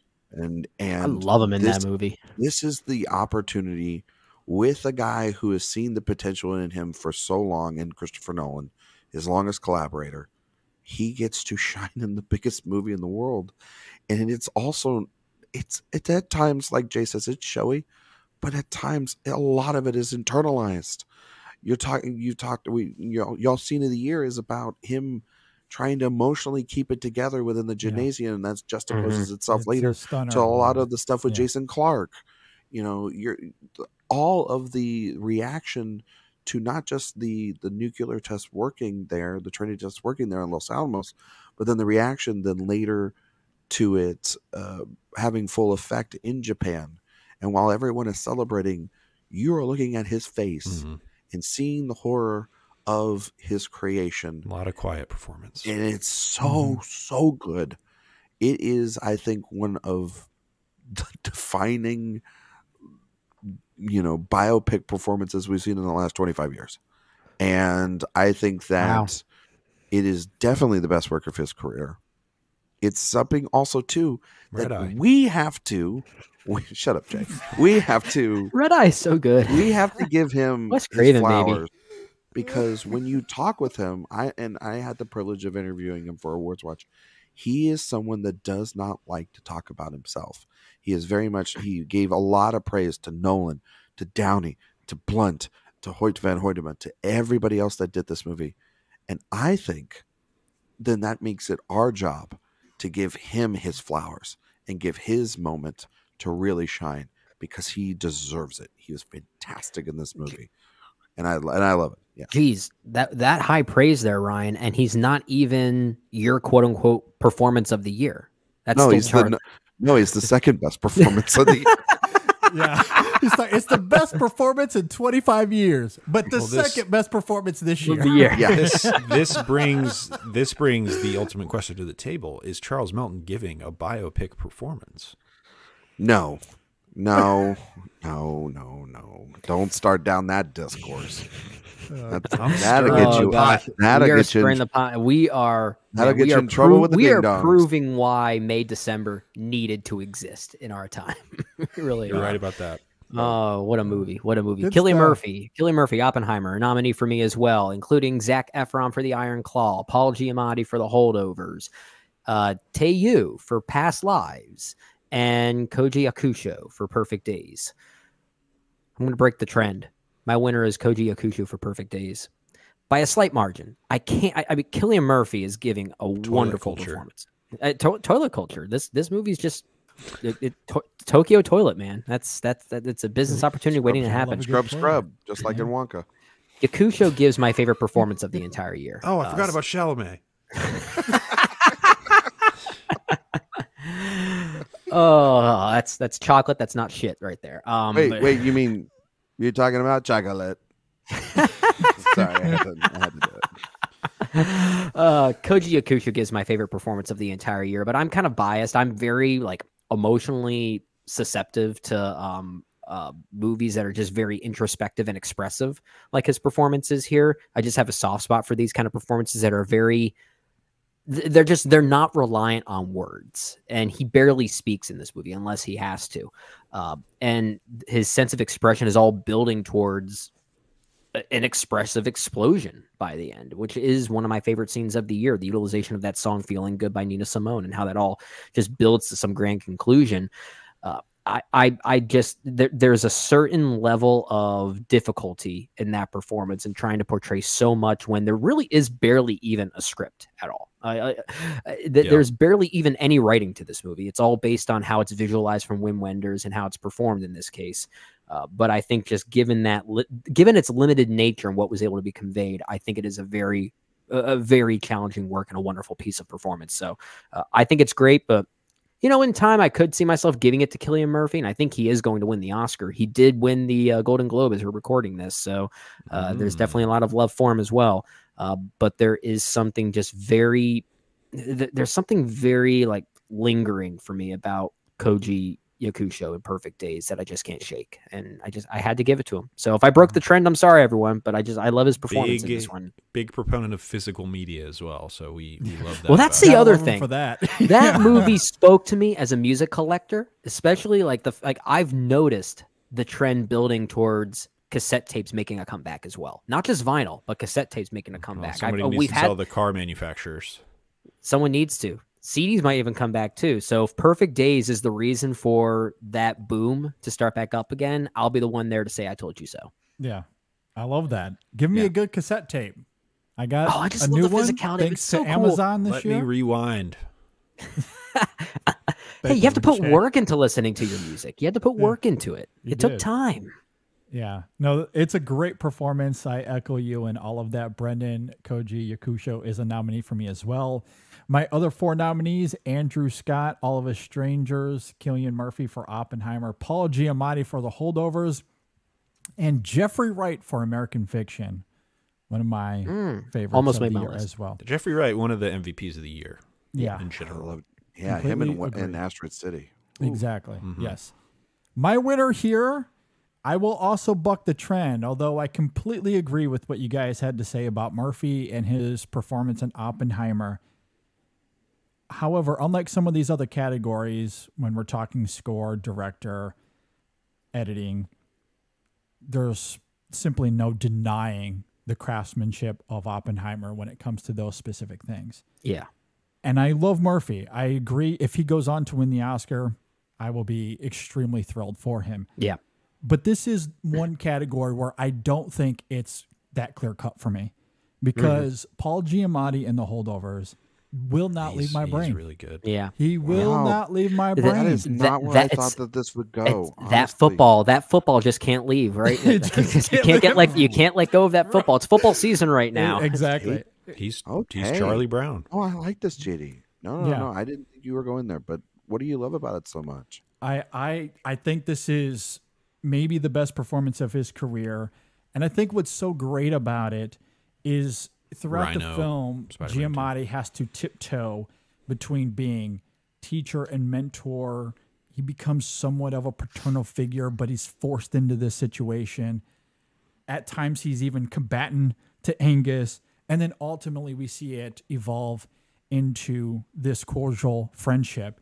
Brennan talked at length about the ending of this film, this moment where Yeah. we see him go in and kind of confront the what would you call him, the leader of the school, essentially, Like the headmaster? the headmaster, and he does it in this incredibly poignant way. It's funny, like on the surface, it's this funny moment, but when you couple that with what he's really fighting for, and he's doing it in this really passionate way, there is a tender quality to it as well. And I just, so I love that evolution. Just that whole idea we see at the beginning of him being wholly disliked by the staff and students. He's almost belligerent with the little power he has. He's insufferable, but in this endlessly captivating kind of way. There's the whole eye element of the film that's really great.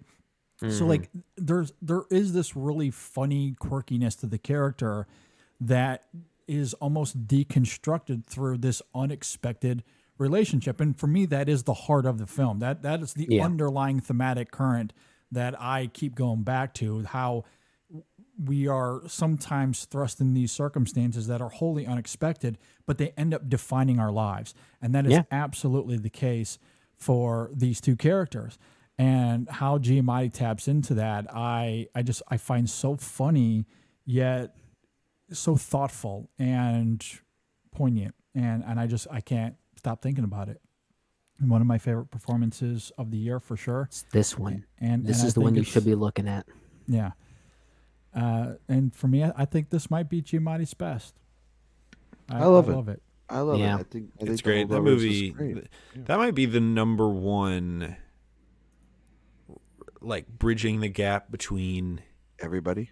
normies and cinephiles. Just like recommendable, Yeah, genuinely Just as long as they good don't sit next to me, movie that's of the fine. year. I think it's the most rewatchable film of the year. Yeah.